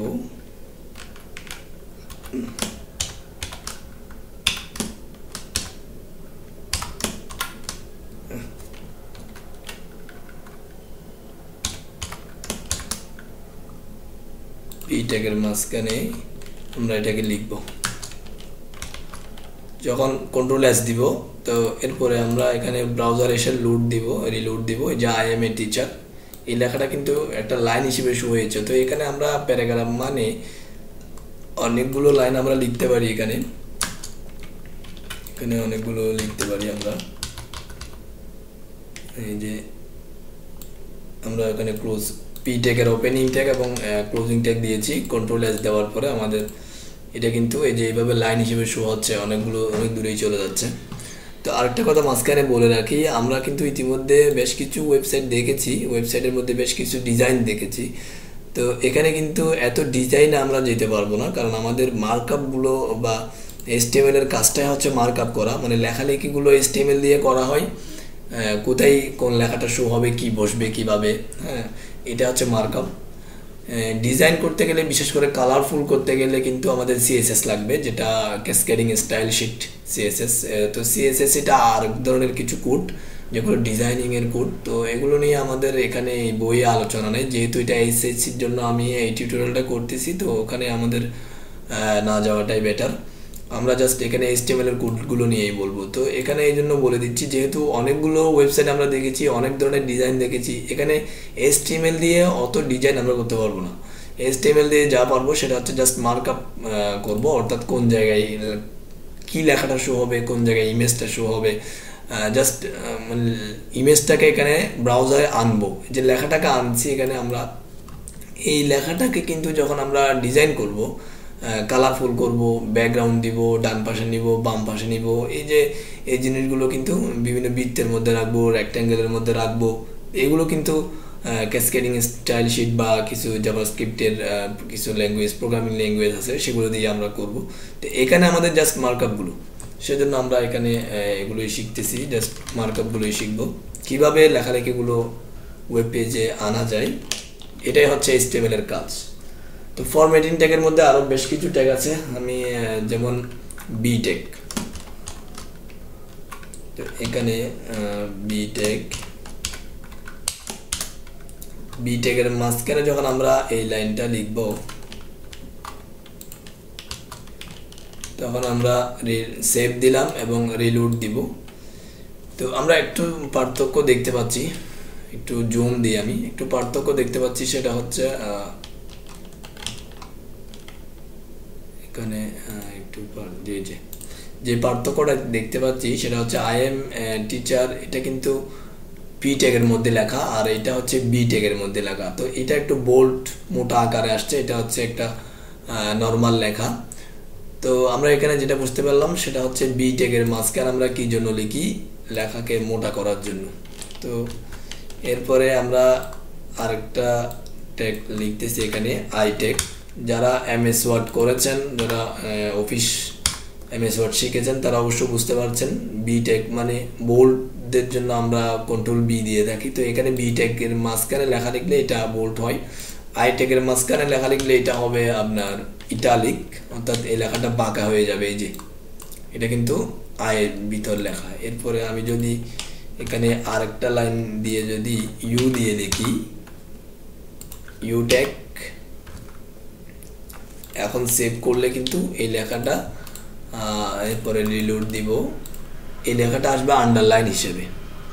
তো আন্ডারলাইন হিসেবে আসবে ইউ ট্যাগের কারণে। এগুলো হচ্ছে formatting tag, P tag, B tag, I tag, you ট্যাগের কাজ হচ্ছে লেখাকে আন্ডারলাইন করা। তো আমরা আরেকটা কাজ এখানে বলে দিই, পাশাপাশি চাইলে একটা ট্যাগ আরেকটা ট্যাগের ভিতর হতে পারে, যেমন এখানে এটা বাঁকা হবে প্লাস এটা মোটা হবে, তাহলে আমরা এখানে বি ট্যাগটা যোগ করতে পারি। তো আমি এটা সাথে সাথে দেখিয়ে চলে যাচ্ছি যেন আমাদের রিপিট করার সময় হবে না। এই আই ট্যাগটা একটা ট্যাগ, এর ভিতরে লেখাটা আছে, এটা বাঁকা হবে। এটার বাইরে যখন আবার বি ট্যাগ ওপেনিং করে এবং বি ট্যাগ ক্লোজ করেছি, সেজন্য কিন্তু এই লেখাটা বাঁকা হবে প্লাস এটা মোটাও হবে। আমরা সেভ করলাম কন্ট্রোল এস দিয়ে, এরপরে রিলোড দিলাম। এখানে আমরা এটা কিন্তু আমাদের এটাই কিন্তু আই ট্যাগের ভিতর লেখা এবং দুপাশে আমরা আবার বি ট্যাগ দিয়েছি, সেজন্য এটা আবার মোটাও হয়েছে। তো এটা বলেই আমি কথাটা এটাই বলে দিচ্ছি যে মানে একটা ট্যাগ অনেকগুলো ট্যাগের ভিতর থাকতে পারে। তো আমরা যারা প্রফেশনাল ডিজাইনার হব তারা অবশ্যই জানবো যে কিভাবে হাজার হাজার ট্যাগের ভিতর আমরা লিখবো কিভাবে।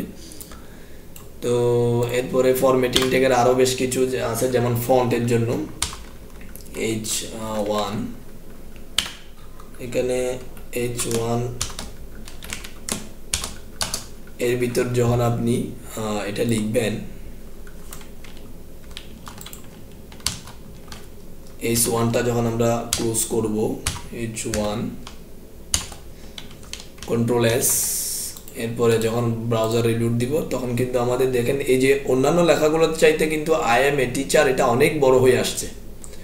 তো এটা হচ্ছে ফন্ট সাইজ, অর্থাৎ ওয়েবে কিন্তু আপনি নর্মালি লেখা লিখলে কিন্তু আপনি চাইলে 10, 20, 15, 20, 25 এইভাবে ইচ্ছা মতো ফন্টগুলো কিন্তু ওভাবে সিলেক্ট করতে পারবেন না। এখানে কোড করে আপনাকে লেখাগুলোকে বড় এবং ছোট করতে হবে।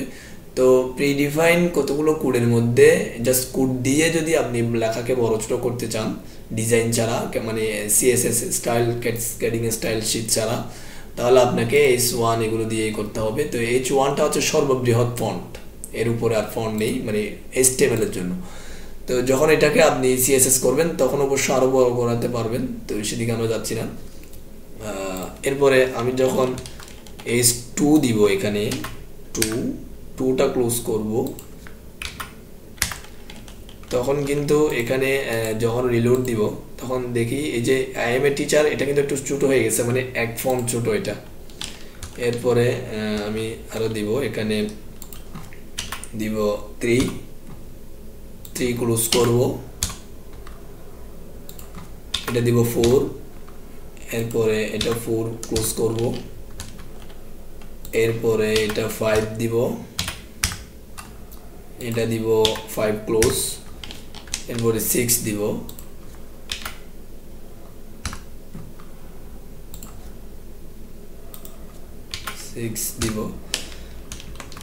তো আমরা এখানে H1 থেকে 2, 3, 4, 5, 6 পর্যন্ত লিখেছি।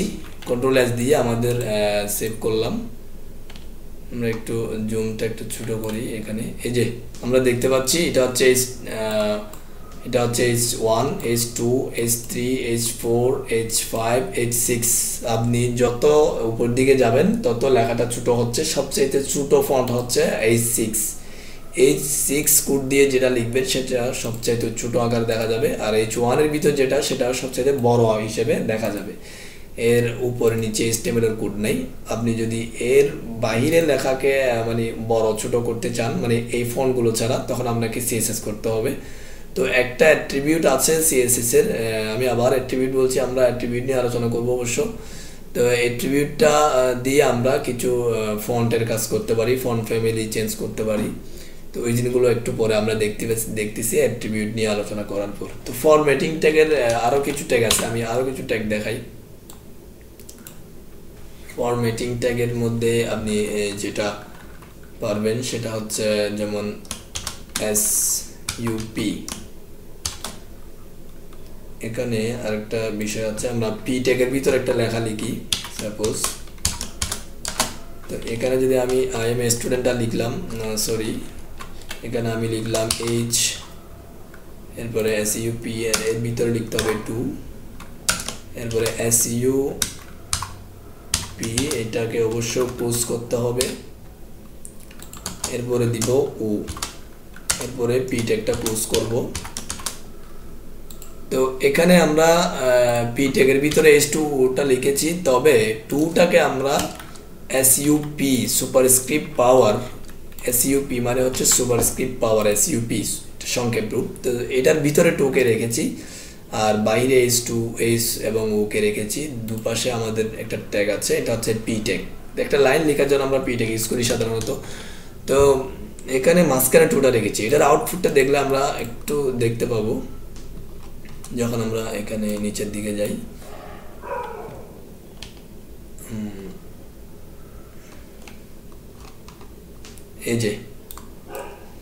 এই যে H2O, তো এখানে কিন্তু 2টা কোথায় চলে গেছে? উপরে। আমি আরো বড় করি, এই যে এখানে আমরা দেখতে পাচ্ছি H2O টুটা কিন্তু উপরে, এইচ এবং উ সমান। এর কাজ হচ্ছে কি এসইউপি সুপারস্ক্রিপ্ট পাওয়ার, এর কাজ হচ্ছে উপরের পাওয়ার তৈরি করা। এর মাঝখানে যেটা থাকবে সেটা আগের অক্ষরের উপরে চলে যাবে। তো আমরা এটা আরেকটা লাইন দেখি, এটা হচ্ছে এসইউবি, এসইউবি এই এটা হচ্ছে যেমন আমরা অনেক সময় দেখি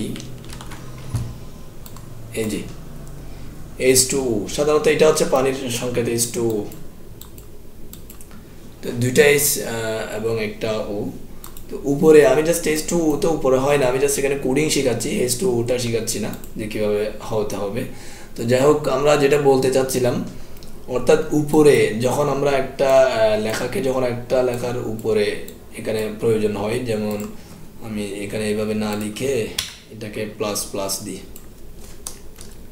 H প্লাস, এটা অনেক সময় ধনাত্মক মানগুলো আমরা লিখে থাকি সায়েন্সের ক্ষেত্রে যে H প্লাস। আচ্ছা যাই হোক, এখন শুদ্ধ আছে।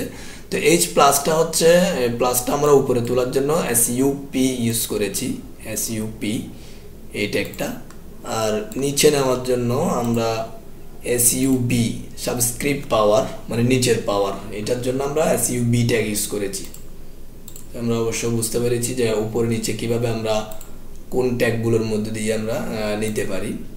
এগুলো পরীক্ষায় অনেক সময় আসে, কোন ট্যাগের কাজ কি ধরনের পরীক্ষায় অবশ্য আসে, প্র্যাকটিক্যাল তো আসেই। তো আশা করি ফরম্যাটিং ট্যাগের অনেকগুলো ট্যাগ নিয়ে আমরা আলোচনা করেছি। ফরম্যাটিং ট্যাগে তেমন কোনো ট্যাগ নেই। এরপর অবশ্যই আরেকটা ট্যাগ আছে স্মল ট্যাগ, বিগ ট্যাগ, কিছু ট্যাগ আছে। যেমন আমি লিখি স্মল, এখানে যদি আমি এটা দিই, স্মলটা যখন আমরা ক্লোজ করব তখন আমরা রিলোড দিয়ে দেখি ব্রাউজার, এই যে এটা আর একটা ফন্টের একটা সাইজ স্মল, মানে ছোট একটা সাইজ, ছোট সাইজের মধ্যে একটা সাইজ। তো এটা স্মল ট্যাগের ভিতরে আমরা লিখে করতে পারি। এরপরে বিগ ট্যাগ দিয়েও আমরা লেখা লিখতে পারি, বিআইজি বিগ ট্যাগ, এর ভিতরে আমরা লেখা লিখতে পারি বিআইজি, এটা অবশ্য ক্লোজ করতে হবে। তো এই ট্যাগের ভিতর লিখলে আমরা দেখতে পাই যে কি ধরনের লেখা আসে। এই যে এটা হচ্ছে স্মল ট্যাগ প্রথমেরটা, আর এটা হচ্ছে বিগ ট্যাগ। তার মানে এখানেও ফন্টের কিছুটা চেঞ্জ আমরা দেখতে পাই। ছোটোর জন্য আমরা স্মল ট্যাগ দিয়ে লিখি এবং বড় লেখার জন্য বিগ ট্যাগ দিয়ে লিখে অনেক সময় প্রয়োজন হয়। তো এইগুলোই হচ্ছে আশা করি ফরম্যাটিং ট্যাগ। এবার আসি, আমাদের বেশ কিছু কাজ করতে হবে এরপর হাইপার লিঙ্ক এবং আইএমজি ট্যাগের। তার আগে আমাদের একটা অ্যাট্রিবিউট নিয়ে একটু আলোচনা করতে হবে। অ্যাট্রিবিউটের কাজটা কি? অ্যাট্রিবিউটের কাজ হচ্ছে, আমি একটা পি ট্যাগ লিখি। অ্যাট্রিবিউট কাকে বলে এটা অবশ্য আপনারা বই থেকে শিখবেন। তো আমরা এখানে তো প্র্যাকটিক্যাল সংজ্ঞা বা প্র্যাকটিক্যাল কথাগুলোই বলছি। এখানে যদি আমাদের পি ট্যাগের মধ্যে যে লেখাটা আছে, আমরা কিছুক্ষণ আগে অলরেডি দেখতে পেয়েছি যে পি ট্যাগের মাঝখানে কি ধরনের লেখা আছে।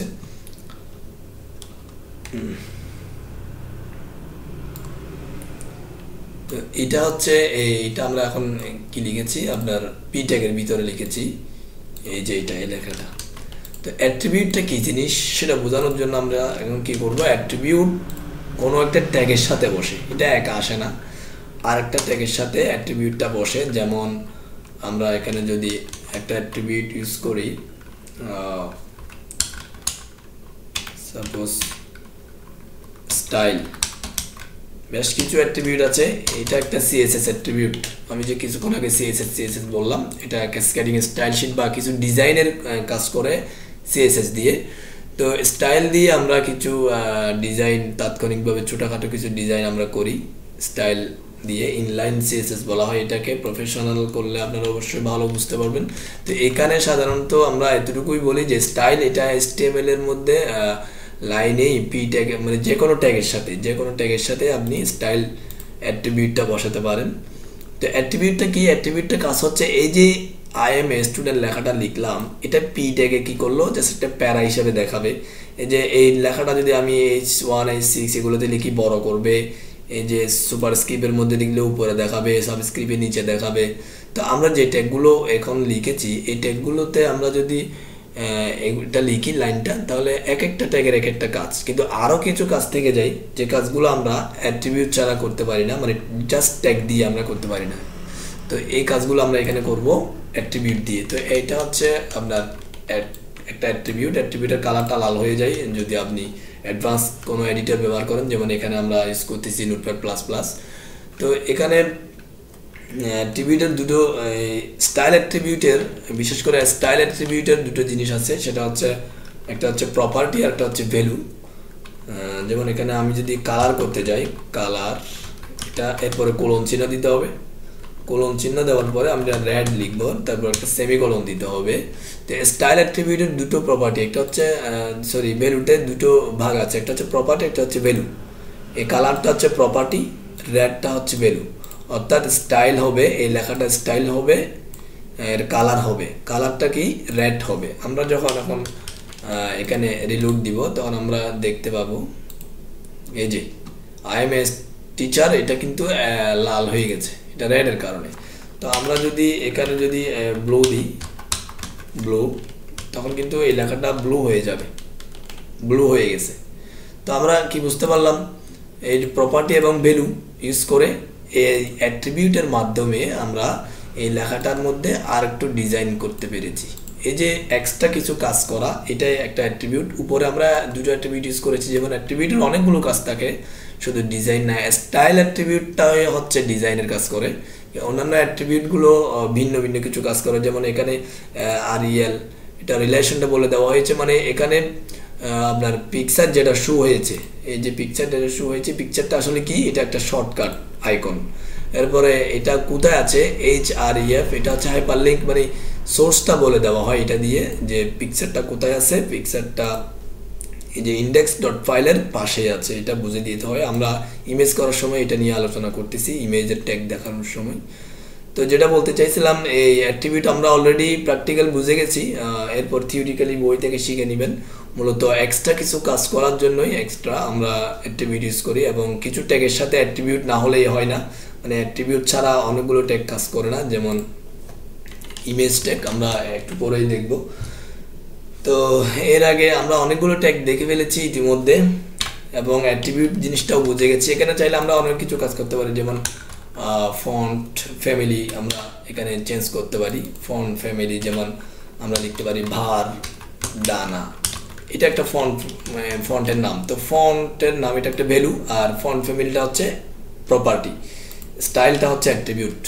তো ফন্ট ফ্যামিলিটা কি জিনিস সেটা যদি বুঝতে চান, আপনারা যারা MS ওয়ার্ড করেছেন তারা সহজেই বুঝবেন। অর্থাৎ এই যে IMS টিচার, এটা কিন্তু এখন যেভাবে দেখাচ্ছে ফন্ট ফ্যামিলি এটা দেওয়ার কারণে কিন্তু দেখাবে না। ফন্ট ফ্যামিলিকে আপনার ফন্টের একটা স্টাইলও বলতে পারেন। যেমন রিলোড দিব, এটা কিন্তু কিছুটা চেঞ্জ এখানে হয়নি। ভার ডানা আমার এখানে ফন্ট ফ্যামিলি দিয়ে বেশ কিছু ফন্ট দেওয়া যায়, এখানে হয়তো চেঞ্জ হয় নাই, হয়তো ফন্টের নামটা ভুল হয়েছে। আচ্ছা যাই হোক, তো এরপরে আমরা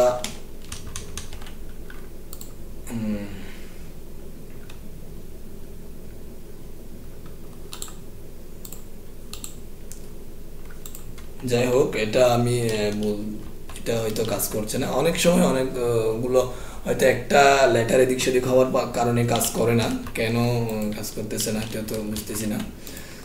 ভার ডানা চেঞ্জ হয়েছে। এখানে যদি আপনি অন্য কোনো ফন্ট লিখেন, সাপোজ আমরা এখানে MS ওয়ার্ডে গিয়ে একটা ফন্ট দেখে আসি, তো এটা লিখবো। এই যে এখানে MS ওয়ার্ডের মধ্যে এখানে কিন্তু ফন্ট আছে, এখানে অনেকগুলো ফন্ট আছে। আমরা এখান থেকে অনেকগুলো ফন্টের মধ্যে হয়তো সবগুলো ফন্ট নোটপ্যাডে ধরবে না, ছোটখাটো কিছু ফন্ট ধরবে। যেমন ভার ডানা, এই যে আচ্ছা ভার ডানা, এটা আমরা আমাদের পড়ে গেছে সেজন্য ধরে নাই। এই যে দিলাম আমরা, এখন সেভ দিলাম, এখন কিন্তু এটা ধরবে। এই যে আমরা দেখতে পাচ্ছি IM টিচার, এটা কিন্তু এক ফন্টে, IM টিচার এটা একটা হালকা চেঞ্জ হয়ে গেছে, অর্থাৎ এটা আর একটা ফন্টে এসে গেছে। তাহলে আমরা MS ওয়ার্ডের মধ্যে এরকম অনেকগুলো ফন্টের নাম আছে, যেমন এরিয়াল ব্ল্যাক, এটা হচ্ছে এরিয়াল ব্ল্যাক, এটা আমরা চাইলে এখানে দিতে পারি। এখন এটা আমরা এখান থেকে কপি করে ফন্ট ফ্যামিলি, এটা আমরা চাইলে এখানে পেস্ট করে দিলাম। এই যে এরিয়াল ব্ল্যাক, এটা ভ্যালু হিসেবে দিয়ে দিলাম ফন্ট ফ্যামিলির। সেভ করে আমরা যখন রিলোড দিব তখন এই যে এরিয়াল ব্ল্যাক, এটা কিন্তু ফন্ট আমাদের চেঞ্জ হয়ে গেছে। তো এইভাবে আমরা কিছু ডিজাইন করতে পারি স্টাইল অ্যাট্রিবিউট দিয়ে। অলরেডি আমরা স্টাইল অ্যাট্রিবিউট বা অ্যাট্রিবিউট কি জিনিসটা বুঝে গেছি। তো এরপরে অ্যাট্রিবিউট আমরা আরও দেখব, ইমেজ ট্যাগে এবং ট্যাবল ট্যাগের মধ্যে বেশ কিছু অ্যাট্রিবিউট ইউজ করা যায়। তো আমরা অ্যাট্রিবিউটের ব্যবহার আসতেছে সামনে আরও কয়েকটার মধ্যে। এরপর এখন দেখব লিস্ট, কিছু লিস্টের কাজ দেখব। বইয়ে, আপনাদের বইয়ে অবশ্য লিস্টের অনেকগুলো কাজ আছে। লিস্ট হচ্ছে, লিস্টের দু ধরনের লিস্ট একটা আছে, একটা হচ্ছে আনঅর্ডার লিস্ট, একটা হচ্ছে অর্ডার লিস্ট। আমরা আনঅর্ডারটা দেখি আগে। এই যে ইউএল ট্যাগটা দিয়ে আনঅর্ডার লিস্ট তৈরি করা হয়। আমরা এখানে আনঅর্ডার লিস্টের ভিতরে এলআই ট্যাগ দিতে হবে আপনাকে।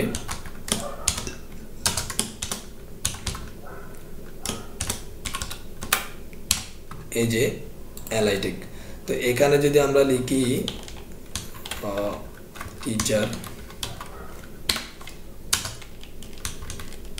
এরপরে এখানে যদি লিখি স্টুডেন্ট, তো আমরা দুটো জিনিস লিখেছি এখানে। তো এখন যখন আমি রিলোড দিব, আমাদের এই যে লিস্ট বলতে আমরা নিচে নিচে যে জিনিসটা লিখে সেটাকে আমরা লিস্ট হিসেবে বুঝি। তো এখানে আমাদের লিস্টটা তৈরি হয়ে গেছে। এটা হচ্ছে আনঅর্ডার লিস্ট, এখানে দুটো সার্কেল দেওয়া আছে, আর কিছু নেই।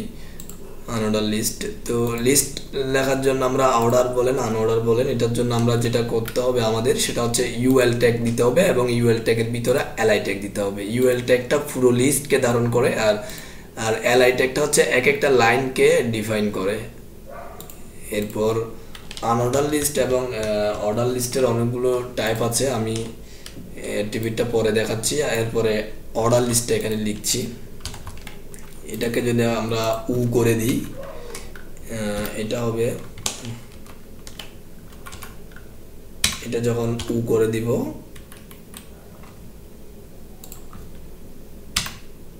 এটা হবে অর্ডার লিস্ট। জাস্ট ইউএলটা হচ্ছে আনঅর্ডার লিস্ট, ওয়েলটা হচ্ছে অর্ডার লিস্ট। এখানে আমরা যখন এখন রিলোড দিব তখন আমরা আরেকটা লিস্ট দেখতে পাবো, এই যে 1 টিচার 2 স্টুডেন্ট।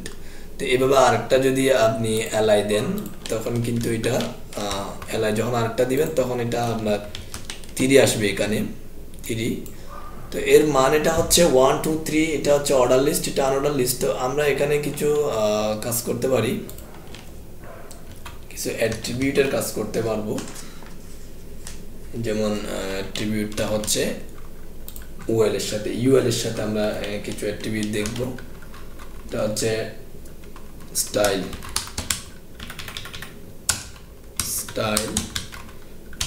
অ্যাট্রিবিউট দিয়ে আমরা এখানে প্রপার্টি এবং ভ্যালু দিয়ে করতে পারি। লিস্ট স্টাইল, এই যে এটা হচ্ছে প্রপার্টি, ভ্যালু হচ্ছে আপনার নাম দিলাম, নাম। এখানে আমাদের কিছুক্ষণ আগে এই যে এটা এখানে কিন্তু দুটো সার্কেল ছিল, আমরা যখন রিলোড দিব এগুলো কিন্তু চলে গেছে। তো আমরা এভাবে কিছু স্টাইল করতে পারি। আমরা যদি এটাকে সার্কেল করে দিই তখন কিন্তু এটা এই যে দুটো সার্কেল চলে আসছে। তো এরপরে এটাকে যখন আমরা করে দিব স্কোয়ার করে দিলাম তখন কিন্তু এটা চেঞ্জ হয়ে যাবে, স্কোয়ার চলে আসছে। তো এরপরে আরো কিছু আছে, যেমন যাই হোক আরো অনেকগুলো টাইপ আছে, আমরা এগুলো দু একটা দেখলাম। তো এই স্টাইলটা আমরা এখানে, এটা হচ্ছে স্টাইলটা আমরা আনঅর্ডার লিস্টের সাথে ইউজ করি। তো অর্ডার লিস্টের সাথে কিন্তু আমাদের স্টাইল ইউজ করতে হবে না। এখানে আছে টাইপ, এই যে কিছুক্ষণ আগে বললাম আমাদের অ্যাট্রিবিউট অনেকগুলো অ্যাট্রিবিউট আছে যেগুলো ডিফাইন করা কিছু ট্যাগের সাথেই নির্দিষ্ট, যেমন টাইপটা অনেকগুলো ট্যাগের সাথেই বসে, তো ওয়েলের সাথে স্টাইলটা আপনার প্রয়োজন নেই। অর্থাৎ চাইলে স্টাইল তো যে কোনো ট্যাগের সাথে দিয়ে আমরা স্টাইল করতে পারি, তবে এই টাইপটা কিন্তু এখানে নেই, আমরা জাস্ট এখানেই করব, ওয়েল অর্ডার লিস্টের মধ্যে করব।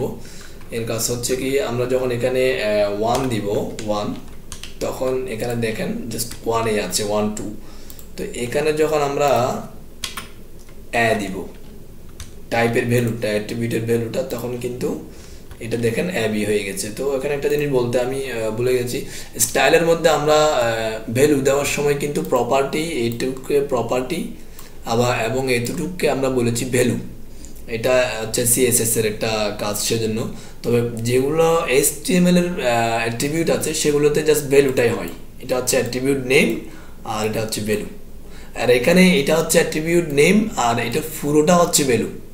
তো এখানে স্টাইলের ক্ষেত্রে, অর্থাৎ ক্যাসকেডিং স্টাইল শিটের ক্ষেত্রে শুধুমাত্র স্টাইল অ্যাট্রিবিউটটাই ব্যবহার করা হয়, এখানে আপনার ভ্যালুটা দিতে হয়, অন্য কোনো অ্যাট্রিবিউটের সাথে আপনার প্রপার্টিটা লাগে না, প্রপার্টি ছাড়া, অর্থাৎ একটাই ভ্যালু।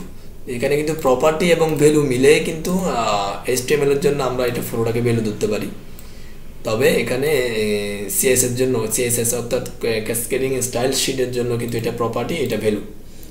তো যাই হোক, জিনিসটা বোঝাতে পারলাম যে অর্থাৎ এইচটিএমএল এর সাথে যে ধরনের অ্যাট্রিবিউটগুলো আমরা ব্যবহার করি সেগুলোতে জাস্ট ভ্যালু থাকে আর এটা অ্যাট্রিবিউটের নামটা থাকে। অ্যাট্রিবিউটটা প্রিডিফাইন করা, আপনি যেমন আমরা এখানে যদি এটা দিই তাহলে কিন্তু এটা কাজ করবে না, অর্থাৎ প্রিডিফাইন মানে এগুলো আমরা বানাতে পারবো না, যারা প্রোগ্রামার ডেভেলপার তারা বানাইছে যেভাবে সেভাবে আমাদের ইউজ করতে হবে। তো টাইপ যখন দিলাম আমাদের এটা কিন্তু এবিসিডি হয়ে গেছে, এভাবে যত লিখে এবিসিডি এফ এভাবে চলে যাবে। তো আমরা এখানে আরও অনেকগুলো দিতে পারি, যেমন আমরা দিতে পারি এখানে ছোটো হাতের আই। তো ছোটো হাতের আই যখন আমরা টাইপে দিব টাইপের ভ্যালুটা, তখন কিন্তু দেখেন এটা রোমান সংখ্যা হয়ে গেছে, রোমান সংখ্যা। তো এইভাবে আমরা ছোট হাতের দিতে পারি, যেমন এখানে যদি ছোট হাতের দিই তাহলে কিন্তু এটা ছোট হাতের এবিসিডি হিসেবে আসবে, এই যে লিস্টটা ছোট হাতের এবি হিসেবে এবিসিডি ভাবে আসবে। তো আমরা কি বুঝতে, অর্থাৎ এখানে লিস্টটা দেখলাম সাথে সাথে অ্যাট্রিবিউটটাও দেখলাম, লিস্ট কিভাবে তৈরি করে, একটা আনঅর্ডার লিস্ট আর একটা হচ্ছে অর্ডার লিস্ট, ভিতরে দুটোর ভিতরে এলআই থাকে প্রত্যেকটা লাইনকে ডিফাইন করার জন্য, আর ওয়েলটা হচ্ছে অর্ডার আর ইউএলটা হচ্ছে আনঅর্ডার।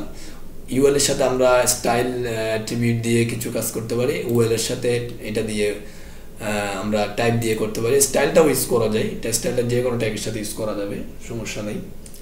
তো আমরা অলরেডি আমরা লিস্ট ট্যাগ দেখে গেছি, লিস্ট ট্যাগের কিছু যে ডিজাইনগুলো মানে যে প্র্যাকটিক্যালগুলো এগুলো আমরা দেখে গেছি। এবার আমরা করব আইএমজি ট্যাগ, ইমেজ ট্যাগ, অনেকটা গুরুত্বপূর্ণ ট্যাগ।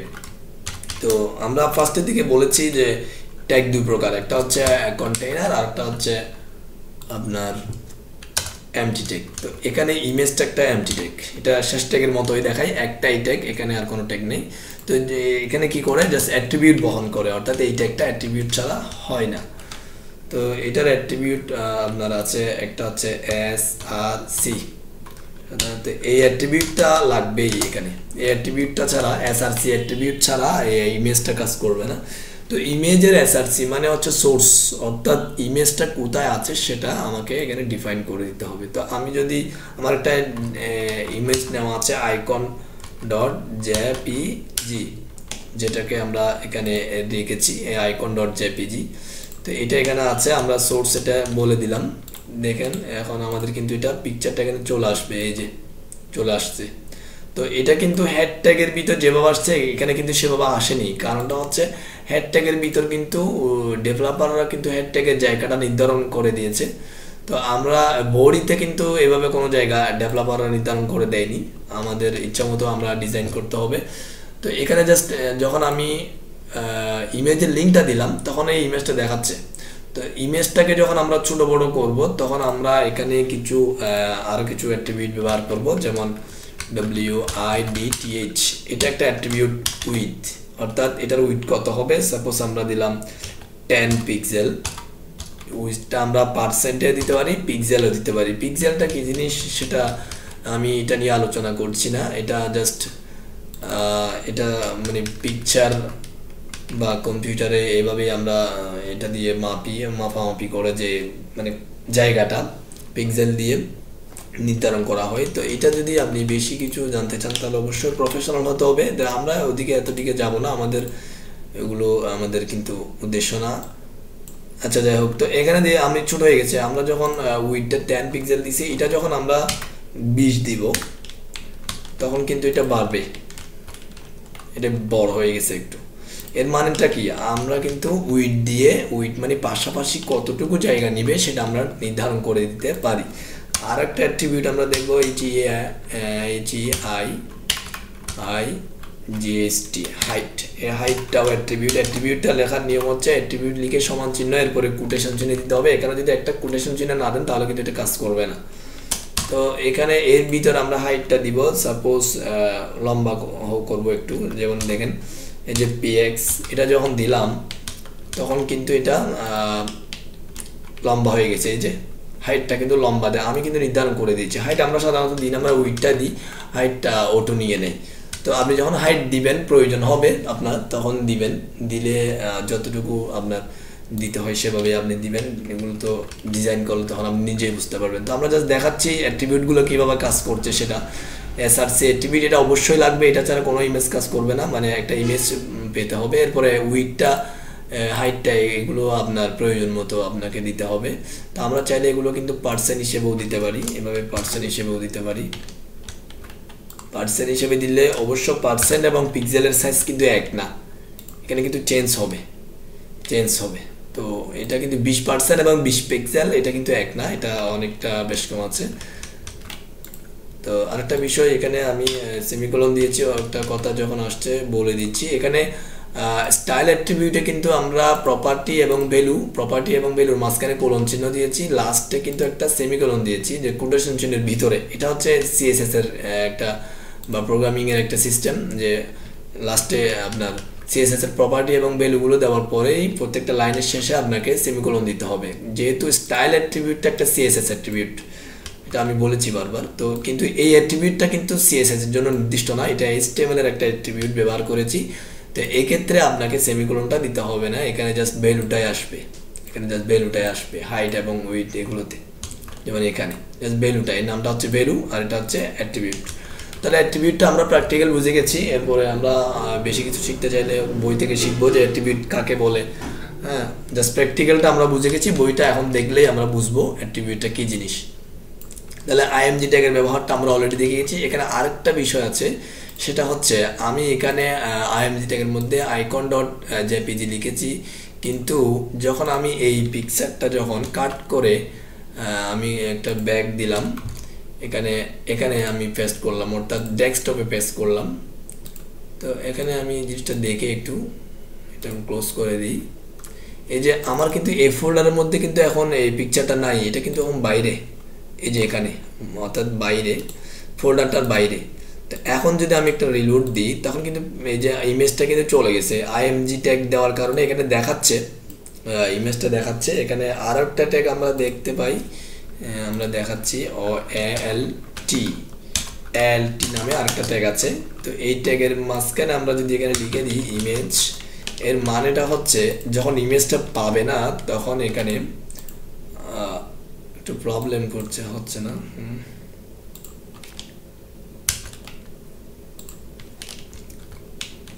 তো যাই হোক, এখন কিন্তু ইমেজটা পাচ্ছে না। এএলটি হচ্ছে এটা, এএলটির মধ্যে আপনি যেটা লিখে দিবেন যখন ইমেজটা পাবে না তখন ওই লেখাটা এখানে শো করবে।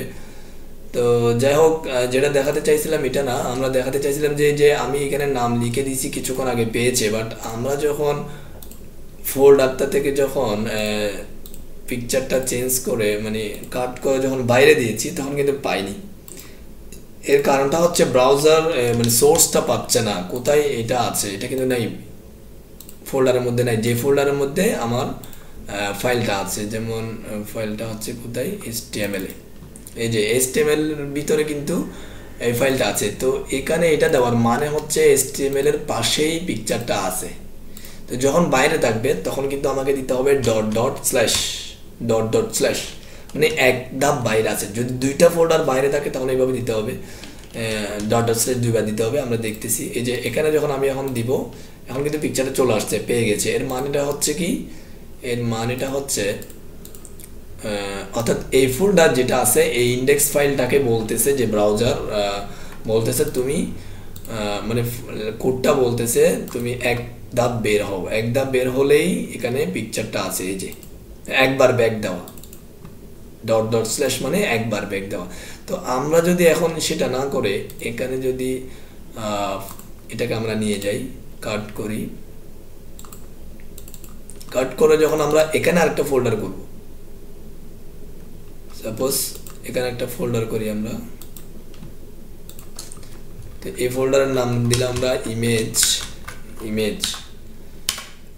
এই ফোল্ডারের মধ্যে আমরা পিকচারটা রাখবো। তাহলে এখনো কিন্তু এটা নাই, মানে ইন্ডেক্সের পাশে কিন্তু এটা নাই। এখন কিন্তু আবার চলে যাবে, আবার রিলোড দেওয়ার সাথে সাথে আবার পিকচারটা চলে যাবে, আবার পাচ্ছে না। তার মানে আমরা কি বুঝতে পারলাম, অর্থাৎ সোর্সটা কিভাবে আছে, কোথায় কোথায় যেতে হবে সেটা আমাদেরকে বলে দিতে হবে। ব্যাকে আসলে যদি যে ফোল্ডারে ইন্ডেক্স ফাইলটা আছে, মানে আপনার যে ফাইলে আপনি কাজ করতেছেন, যে ফাইলে এই ফাইলটাতে আমরা কাজ করতেছি, সেই ফাইল থেকে যদি ব্যাকে আসতে হয় তাহলে আপনাকে ডট ডট স্ল্যাশ দিতে হবে। স্ল্যাশ দিয়ে আপনি যতবার ব্যাকে আসতে হবে ততবার দিতে হবে, এবং যদি অন্য কোনো ফোল্ডারে যেতে হয় তাহলে বলে দিতে হবে।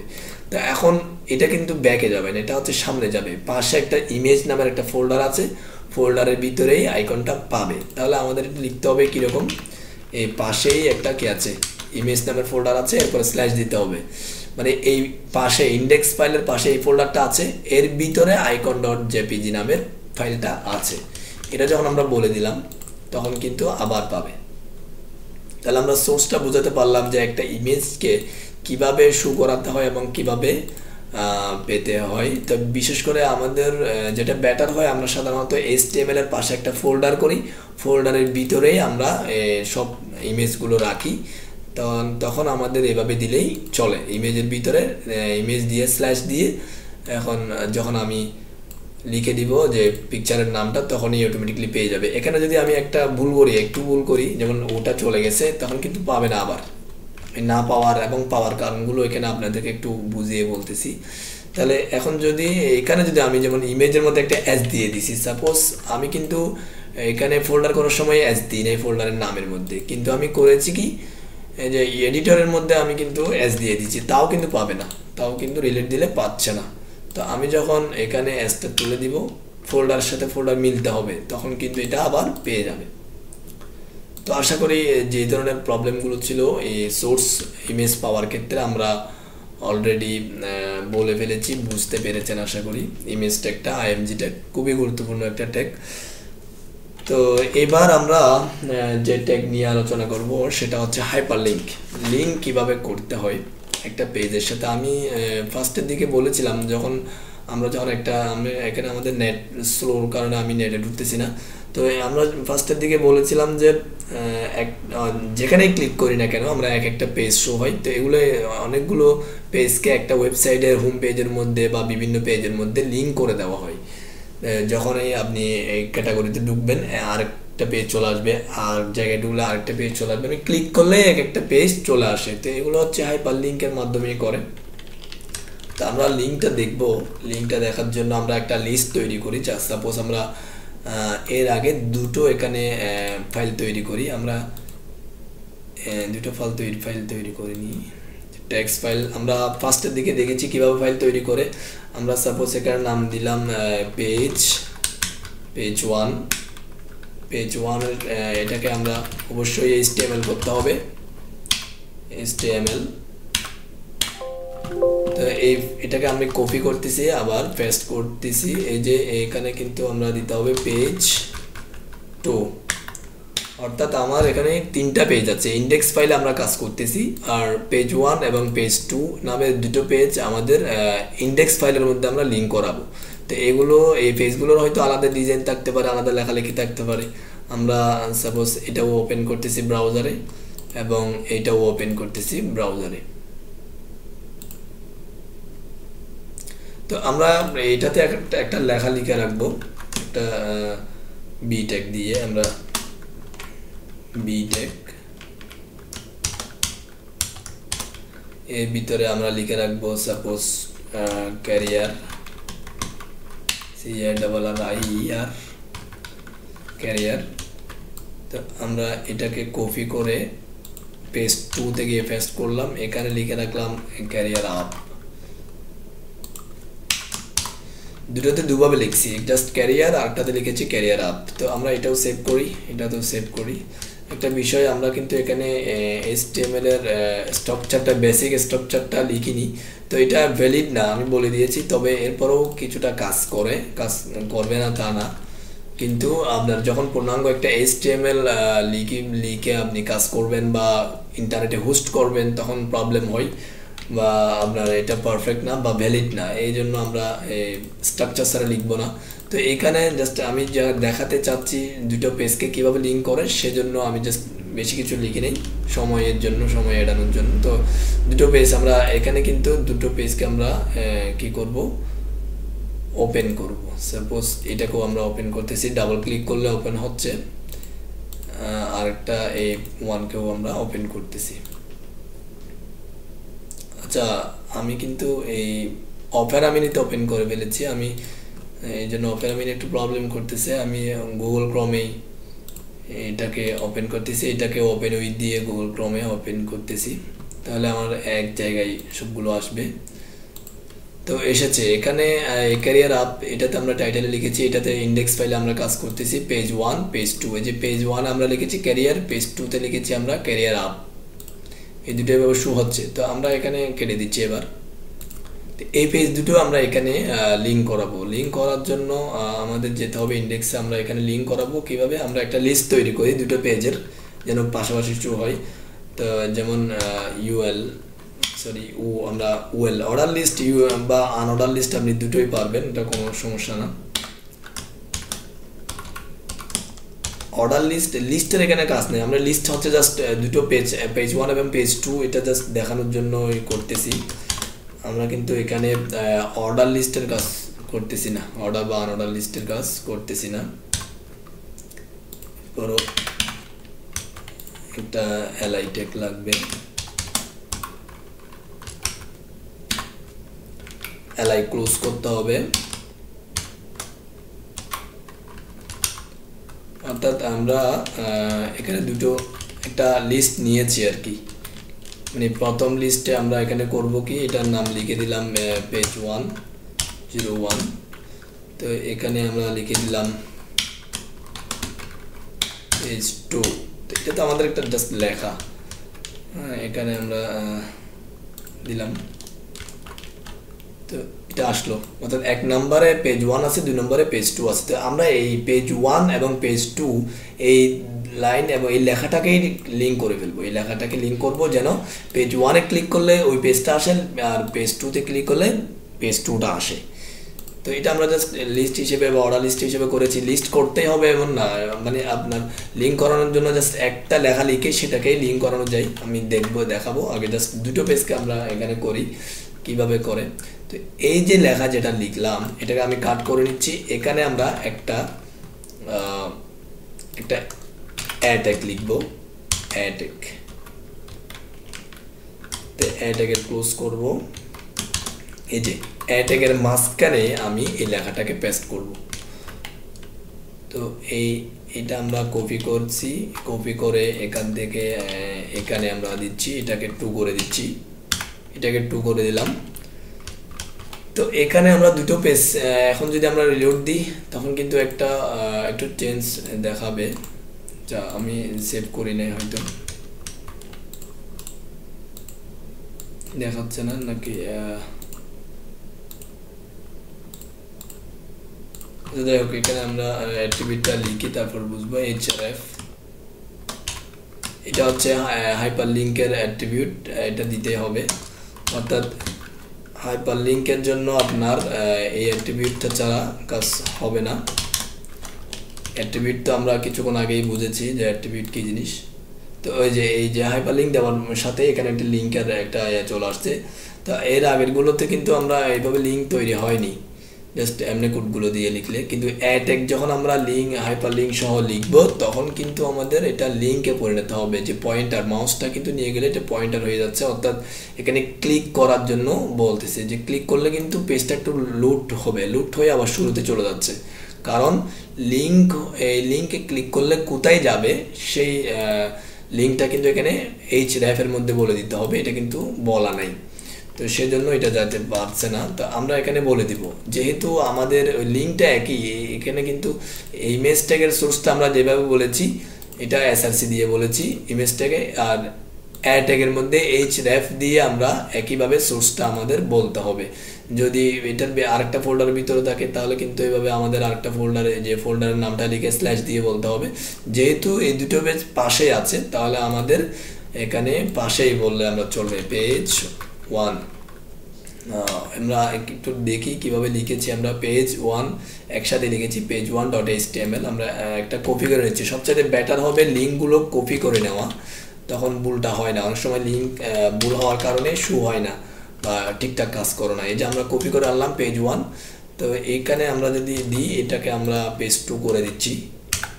তো দুটো লিঙ্ক পাশে, মানে পাশেই আমাদের পেজগুলো আছে, সেজন্য আমাদের আগে কিছু দিতে হয়নি। যদি বাইরে থাকতো ডট ডট ব্যাকস্ল্যাশ দিতাম, আর যদি ভিতরে থাকতো বা অন্য কোনো ফোল্ডারের ভিতরে থাকতো ফোল্ডারগুলো এখানে লিখে দিয়ে স্ল্যাশ দিতাম। তো এইভাবে দিতে হবে, দুটো ফোল্ডার হলে দুটো ফোল্ডারের নাম লিখে, একটা ফোল্ডারের নাম লিখে স্ল্যাশ, আবার আরেকটা ফোল্ডারের নাম লিখে স্ল্যাশ, তারপরে এই পেজের নাম, তো এভাবে দিতে হবে। তো আমরা এখন যেহেতু পাশে আছে এভাবে দিয়ে দিয়েছি। এখন দেখি আমরা, এখন যদি রিলোড দিই, রিলোডটা হয়েছে। এখন যদি এখানে ক্লিক করি তখন কিন্তু আর রিলোড নিয়ে ওই ইন্ডেক্স পেজের শুরুতে যায় নাই, এখন কিন্তু যেই লিঙ্কটা আমরা দিয়েছি সেই লিঙ্কে চলে গেছে। 1 নম্বর পেজে আমরা দেখেছি ক্যারিয়ার লিখেছি, তো আমি যদি একটু ব্যাকে যাই আবার এটা চলে আসছে। পেজ 2তে ক্লিক করলে কিন্তু ক্যারিয়ার আপ দেখাচ্ছে, ক্যারিয়ার আপ। আমি এটা একটু জুম দিই, তো এটা জুম দিই, তাহলে এই যে আমরা যখন ব্যাক দিব পেজ 1-এ যাব, এটাও একটু জুম দিই, এই যে ক্যারিয়ার দেখাচ্ছে। তাহলে কি বুঝতে পারলাম, আমরা দুটো পেজকে আমরা এক জায়গায় করে লিঙ্কটা তৈরি করতে পেরেছি। লিঙ্ক মানে ক্লিক করার সাথেই ওই পেজে চলে যাওয়া, যে ক্যারিয়ার, আর পেজ 2তে আছে ক্যারিয়ার আপ, সেটাতে যে লেখাগুলো বা যে ডিজাইনগুলো থাকবে সেটা শো হবে আপনার। তো এটা হচ্ছে একটা পেজের মধ্যে অন্য পেজের লিঙ্ক তৈরি করা। এভাবে এটা কাজ হচ্ছে কি অ্যাড ট্যাগের। তো আমরা এখানে ওয়েল ট্যাগ এবং এলআই ট্যাগ, এটার কারণটা হচ্ছে আমরা নিচে নিচে করেছি, সেজন্য আপনাকে এটা করতে হবে এমনটা কথা না। এটা জাস্ট আমরা যদি এটা কাট করে বা কপি করে যদি এখানে পেস্ট করি তাহলে কিন্তু আরেকটা লিঙ্ক এখানে আছে, তো একই লিঙ্কটা কিন্তু এর নিচেও তৈরি হবে। এটা লিস্ট করতে হবে কথা নাই, আমি লিস্ট হিসেবে দেখাইছি আর কি। তো এই যে এখানে কিন্তু লিঙ্কটা তৈরি হয়ে গেছে, তো এখানে ক্লিক করলে কিন্তু ওই পেজে যাচ্ছে। তো আশা করি বুঝতে পেরেছেন যে মানে লিঙ্কটা কি জিনিস। জাস্ট লিঙ্কটা হচ্ছে এটাই, ট্যাগের ভিতরে আপনার href দিয়ে আপনাকে সোর্সটা বলে দিতে হবে, পেজটা কোথায় আছে ওই নামের একটা পেজ থাকতে হবে, না থাকলে কিন্তু পাবে না। তো আর এখানে চাইলে আপনি লিস্ট হিসেবে করতে পারেন। তো যাই হোক, আমরা ইমেজ ট্যাগ দেখেছি এবং হাইপার লিঙ্ক দেখেছি। এখানে চাইলে আমরা অনেকগুলো কাজ করতে পারি, আমি সব কাজগুলো দেখাচ্ছি না।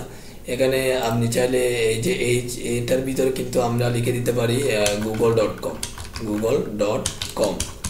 আমরা পেজ 1-কে করি নেই। এইভাবে যদি কোনো ডোমেইনকে, সার্ভারের ইন্টারনেটের কোনো পেজকে আপনি লিঙ্ক করাতে চান তাহলে পেজের লিঙ্কটা এখানে ইউআরএল থেকে এনে, এই যে ইউআরএল থেকে পুরোটা এনে দিয়ে দিলে হবে। আপনি যদি জাস্ট ডোমেইনটা দিতে চান তাহলে এখন কিন্তু এটা সেভ দেওয়ার পরে এই যে পেজ 1-এ যদি আমি ক্লিক করি তাহলে কিন্তু এটা গুগলে চলে যাবে। রিলোড দিই নেই, সেজন্য যে রিলোড দিলাম, রিলোড দিয়ে এটা আসছে। এখন যদি আমি এটা ক্লিক করি এটা কিন্তু গুগলে চলে যাবে। ও আমার সার্ভারের প্রবলেম ঘটতেছে হয়তো। আচ্ছা, যাই হোক, যেটা বোঝাতে পারলাম আমি আশা করি আপনাদেরকে বোঝাতে পেরেছি। এখানে যে লিঙ্কটা দিয়ে দিবেন সেই লিঙ্কে আপনার পেজটা লুট হবে। যদি সার্ভার হয় ডোমেইন হতে হবে, আর পাশাপাশি যদি লোকাল পেজ হয় তাহলে পেজগুলোর নাম দিলেই হবে। তো লিঙ্ক আমরা আশা করি বুঝে গেছি। এরপরে আমরা আরেকটা গুরুত্বপূর্ণ ট্যাগ দেখব, এটা হচ্ছে টেবল ট্যাগ। এই টেবল ট্যাগটা আমরা জায়গা করি, এটা দেখে আমাদের প্রায় ট্যাগ আমাদের কাজ শেষ। আশা করি অনেকগুলো ট্যাগ আমরা দেখেছি। তো টেবল ট্যাগের জন্য আমরা লিখব টেবল, এরপরে ক্লোজিং দিতে হবে টেবল।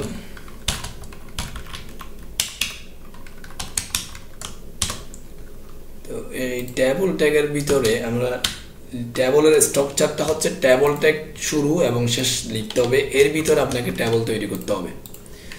তো এর ভিতরে টেবল তৈরি করার জন্য আমরা দুটো ট্যাগ ইউজ করি, একটা হচ্ছে টিআর,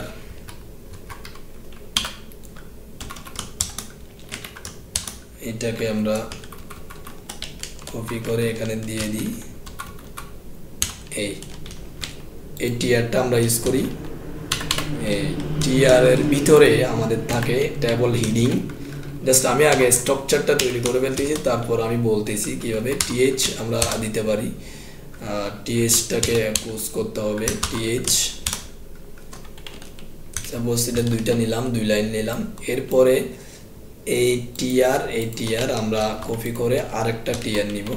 তো এখানে আমরা করে দিব টিডি, এখানে করে দিব টিডি, এখানে করে দিব টিডি, এখানে করে দিব টিডি। তাহলে আমরা এখানে জাস্ট যেটা দেখতে পাচ্ছি সেটা হচ্ছে আমরা একটা ট্যাবলের স্ট্রাকচার নিয়েছি, ট্যাবলের শুরু ট্যাগ শেষ ট্যাগ। আমি এখানে একটু এটা আগে নিয়ে আসি। এই যে ট্যাবলের শুরু ট্যাগ শেষ ট্যাগ আমরা দেখতে পাচ্ছি। এরপরে টিআর, দুটা টিআর দেখতে পাচ্ছি, একটা টিআরের ভিতরে টিএইচ এর শুরু শেষ, আরেকটা টিআরের ভিতরে টিডি শুরু শেষ, আমরা দুটো করে নিয়েছি। তো আমাদের ট্যাবলের মধ্যে কি থাকে, একটা কলাম এবং রো থাকে। যেমন আমি একটা লিখে দেখালেই বুঝবেন, এটা 1 দিলাম, এটা 2 দিলাম, 1 এ দিলাম, 2 তে বি দিলাম। আমরা যদি এখন সেভ দিই তখন কিন্তু আমরা একটা ট্যাবলের ডিজাইন দেখতে পাবো, জাস্ট একটা ডিজাইন দেখতে পাবো। ট্যাবলটা হয়নি, জাস্ট উপরে নিচে শো হয়েছে, এটা ওইগুলো তো উপরের কোড, যে 1 এর নিচে এ, 2 নিচে বি। তো আমরা যদি ট্যাবলটাকে দেখতে চাই তাহলে ট্যাবলের সাথে একটা অ্যাট্রিবিউট ব্যবহার করতে হবে, বর্ডার অ্যাট্রিবিউটের মধ্যে যখন আপনি 0.5 দেন বা 1 দেন, যে কোনো একটা দিতে পারেন, 0.5 আমরা একটা সাইজ দিলাম আর কি। তো এটা যখন রিলোড দিব তখন কিন্তু একটা সাইজ হবে, হয় নাই, এটা আমরা এখানে 1 দিই, প্রবলেম করতেছে, অনেক সময় প্রবলেম করে। এই যে একটা সাইজ আসছে, এটা ট্যাবলের মতো এখন লাগতেছে, কিন্তু ফুলি ট্যাবলের মতো লাগতেছে না, কারণ আমরা এখানে বেশ কিছু ইয়া করি নাই। আমি জাস্ট বলতে চাচ্ছিলাম যে এটা উপরে যে লাইনগুলো আমরা লিখি, এটাকে আমি যখন একটু আলোচনা করে লিখলে আপনি সহজে বুঝতে পারবেন। নেম, এরপরে লিখবো ফাদার্স নেম, তো এটাতে লিখবো মাদার্স নেম,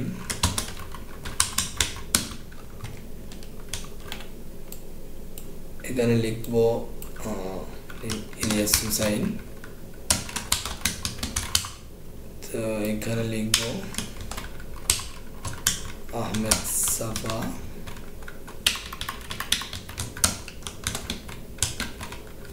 এরপরে লিখবো, এখানে লিখবো জান্নাতুল ফেরদৌস। তো এই যে আমরা এখন একই স্ট্রাকচারের মধ্যে আমি জাস্ট ডাটাগুলো চেঞ্জ করে দিয়েছি, এখন আমরা কিছুটা বুঝতে পারবো টেবলটা আসলে কতটুকু হয়েছে। দেখি, এটা 1 দেওয়ার কারণে অনেক বড় হয়ে গেছে, আমরা চাইছিলাম 0.5 দিতে, কাজ করে নেই নাকি দেখে একটু। আচ্ছা, এটা কাজ করছে না, 0.5টা 1 এ দিই। অনেক সময় প্রবলেম করে, অনেক সময় প্রবলেম হয়, ব্রাউজারের বিভিন্ন প্রবলেম হয়। তো আমরা যে দেখতে পাচ্ছি একটা ট্যাবল দেখতে পাচ্ছি, এই যে নেমের মধ্যে Ilias Hussain, father's name, mother's name. তো ট্যাবলটা অবশ্য অনেক বড় হয়ে আসছে, এটাকে ছোট করা, এদিক সেদিক নেওয়া, আপনার ইচ্ছা মতো কাজ করার জন্য কিন্তু কিছুটা ক্যাসকেডিং বা সিএসএস এর কাজ করতে হয়। HTML এর ট্যাবল করে আপনি ইচ্ছা মতো ট্যাবল তৈরি করতে পারবেন না, কারণ ট্যাবলের একটু ঝামেলা আছে। তো ডিজাইনগুলো করতে গেলে অবশ্যই সিএসএস লাগবে।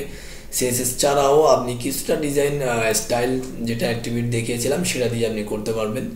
এখানে স্টাইল শিটটা যদি আপনি দেন, স্টাইল দিয়ে, এখানে স্টাইল অ্যাট্রিবিউট দিয়ে তো এরপরে ভিতরে আবার চাইলে আমি তো বলেছি আগে যে একটা ট্যাগের ভিতরে অনেকগুলো ট্যাগ থাকতে পারে। তো আপনি যদি এটা ছোট করতে চান এটা বা বড় করতে চান, তখন কিন্তু এই ট্যাগের টিডির ভিতরে কিন্তু আপনি H1 H2 বা ইত্যাদি ট্যাগগুলো আপনি ব্যবহার করতে পারবেন, এটা কোনো সমস্যা নেই।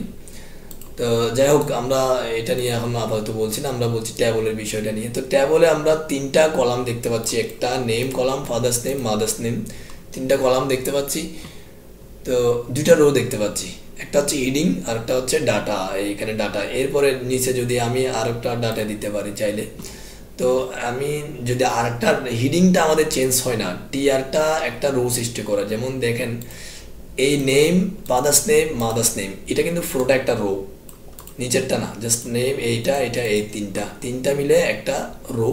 আবার ইলিয়াস হুসাইন, আহমদ সাফা, জান্নাতুল ফেরদৌস, এই তিনটা মিলে একটা রো। তার মানে পাশাপাশি যেটা যাচ্ছে সেটাকে বলা হয় রো। আর উপর নিচে name Ilias Hussain, father's name Ahmad সাফা, মাদার্স নেম জান্নাতুল ফেরদৌস, এটা হচ্ছে কলাম। আমরা অবশ্য ভালো করে চিনি, আমি তো টেবিলটা বোঝানোর জন্য এখানে বলতে হচ্ছে রো এবং কলাম কি জিনিস আমরা অবশ্য ভালো করে বুঝি। তো এখানে আমরা যেটা বলতে হচ্ছে সেটা হচ্ছে আমাদের পাশাপাশি যেটা যায় সেটা হচ্ছে টিআর এর কারণে। একটা টিআর শুরু করে যতক্ষণ না শেষ করবেন, এর ভিতরে যতগুলো টিএইচ দিবেন আপনি, ততক্ষণ এটা পাশে যেতে থাকবে। যেমন আমি এখানে যদি আরেকটা টিএইচ করি, সাপোজ এটা মাদার্স নেম, এটা আমি করেছি ফোন নাম্বার, সাপোজ এটা আমি দিলাম ফোন, তখন কিন্তু এটা কোথায় যাবে, এখন পাশে যাবে। রিলুট দিলাম, এটা কিন্তু পাশে চলে গেছে। তার মানে কি হলো, অর্থাৎ টিআর এর ভিতরে একই টিআরটা ক্লোজ করার আগে আমি একটা টিএস দিয়েছি, এটা কোথায় চলে গেছে, পাশে। তো এই টিআরটার পরে শেষ করার পরে যখন আরেকটা টিআর শুরু করলাম, সেটা কিন্তু নিচে চলে গেছে। এই টিআর এর মধ্যে যেমন টিডি যে ইলিয়াস হোসাইন আছে, এটা কিন্তু নিচে চলে গেছে। তার মানে কি বুঝতে পারলাম, টিআরটাই রো সৃষ্টি করে, একটা টিআর শেষ করে রো শেষ করে আরেকটা টিআর শুরু করলে এটা নিচে চলে যাবে অটোমেটিক্যালি। তো এখানে যেহেতু চারটা কলাম আছে উপরে, নিচে কিন্তু তিনটা কলাম আছে নিচের রোতে, অর্থাৎ এইটা একটা রো, এইটা একটা রো, উপরের রোতে চারটা কলাম, নিচের রোতে তিনটা কলাম। তো আমি এখানে আরেকটা কলাম বাড়া নিচ্ছি, তো এখানে আমি ফোন নাম্বারটা দিচ্ছি 0181। তো এখন এটা ফোনটা এখানে দেখা যাবে, সেভ দিতে হবে, আমাদের সেভ দিই নেই, এই যে ফোন নাম্বারটা আসছে। তাহলে এর মানেটা হচ্ছে কি, ডান পাশে আমাদের আরেকটা কলাম তৈরি হয়ে গেছে নিচে। অর্থাৎ টিআর এবং টিডি, টিএইচ এর আমরা বুঝে গেছি। টিডি হচ্ছে নর্মালি ডাটাগুলো লেখার জন্য টিডি ইউজ করি, টিএইচ এটা হিডিং, অর্থাৎ একটু মোটা হিসেবে দেখায়, আর টিডি গুলো নর্মালি লেখা হিসেবে আসে। চাইলে এখানেও টিডি ইউজ করতে পারেন, কোনো সমস্যা নেই।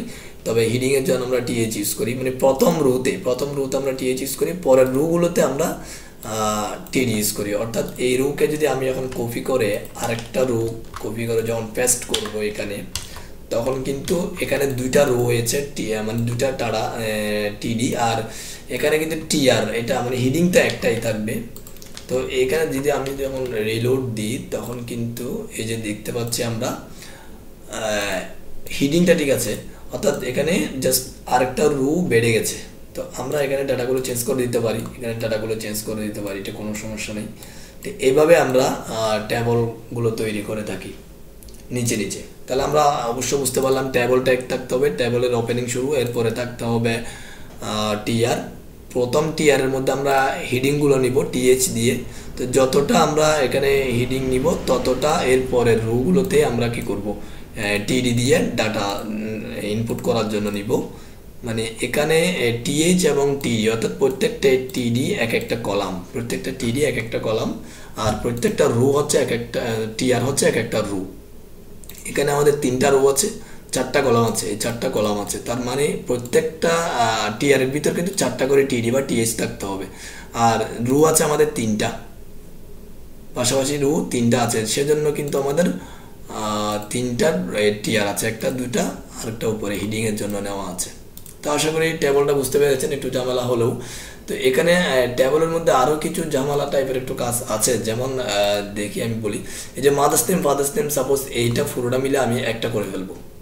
অর্থাৎ এখানে করতে হবে কি, দুটো কলামকে জাস্ট একটা করে ফেলবো, দুটো কলামকে। তার মানে আমাদের এখানে এটাকে কোল স্পান, রো স্পান বলে। যেমন আমি একটু করে দেখাই, এই টিএচে যদি আমি এটাতে যদি আমি রো স্প্যান দিই, রো স্প্যান, এটা একটা অ্যাট্রিবিউট, এটা কিন্তু টিডি এবং টিএইচ এর অ্যাট্রিবিউট এটা। তো আমরা এখানে 2 দিলাম, এখানে 2 দিলাম, এখানে হলো কি দেখেন, ও এখানে একটু প্রবলেম হয়েছে যে আমাদের নিচের এগুলো যেহেতু দেখেন এখানে name, father's name, mother's name এটা ঠিক আছে, তো এখানে তো 4টা করে আমরা কলাম নিয়েছি, তো সেক্ষেত্রে আমি যদি মাদার্স নেম এবং ফোন এই দুটাকে একটা করব, নিচে এটা নিচে তো কলাম নেই আপাতত, আমি এই অর্থাৎ এখানে মাদার্স নেম এবং ফোন এই দুটাকে আমরা একটা করব। তাহলে যখন আমরা এই মাদার্স নেম এবং ফোন এই দুইটা কলামকে একটা করব, সেক্ষেত্রে আমার এই কলামের কোনো প্রয়োজন নাই, তো এই কলামটা আমাদের কেটে দিতে হবে। তার মানে এটার দ্বারা বোঝাচ্ছে যে রো স্প্যান অর্থাৎ এখানে এগুলো যেটা করতে হবে সেটা হচ্ছে, আমি একটু আগে করে নিই কাজটা।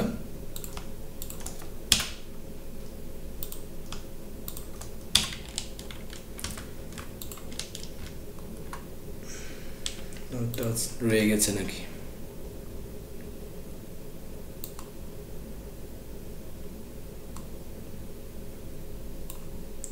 রো স্প্যান, সরি এখানে যেটা দেখাতে চাচ্ছি একটা লিখেছি আর একটা, এটার জন্য সরি, এখানে চলে আসছে এখন।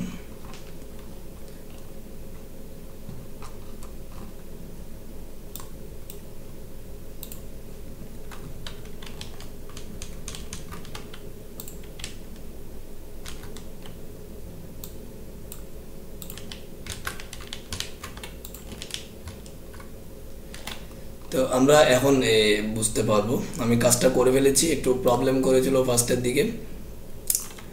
এর মানে কি কি আমরা কি করলাম এখন, আমি জাস্ট একটু আগে এটা একটু বোঝাই।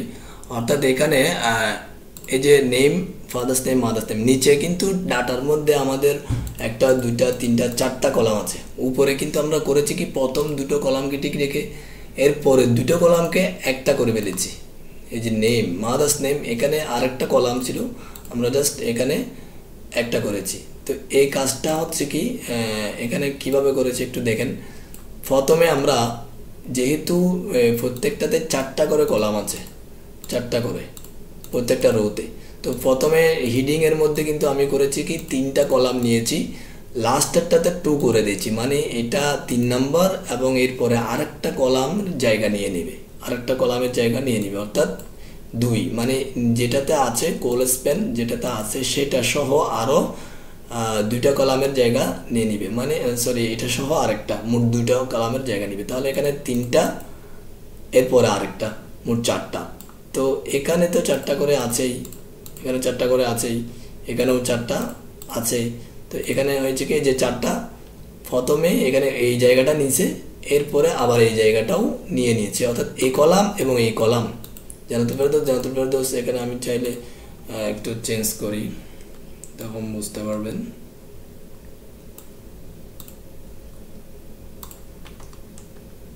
শুধু ফেরদৌস লিখি,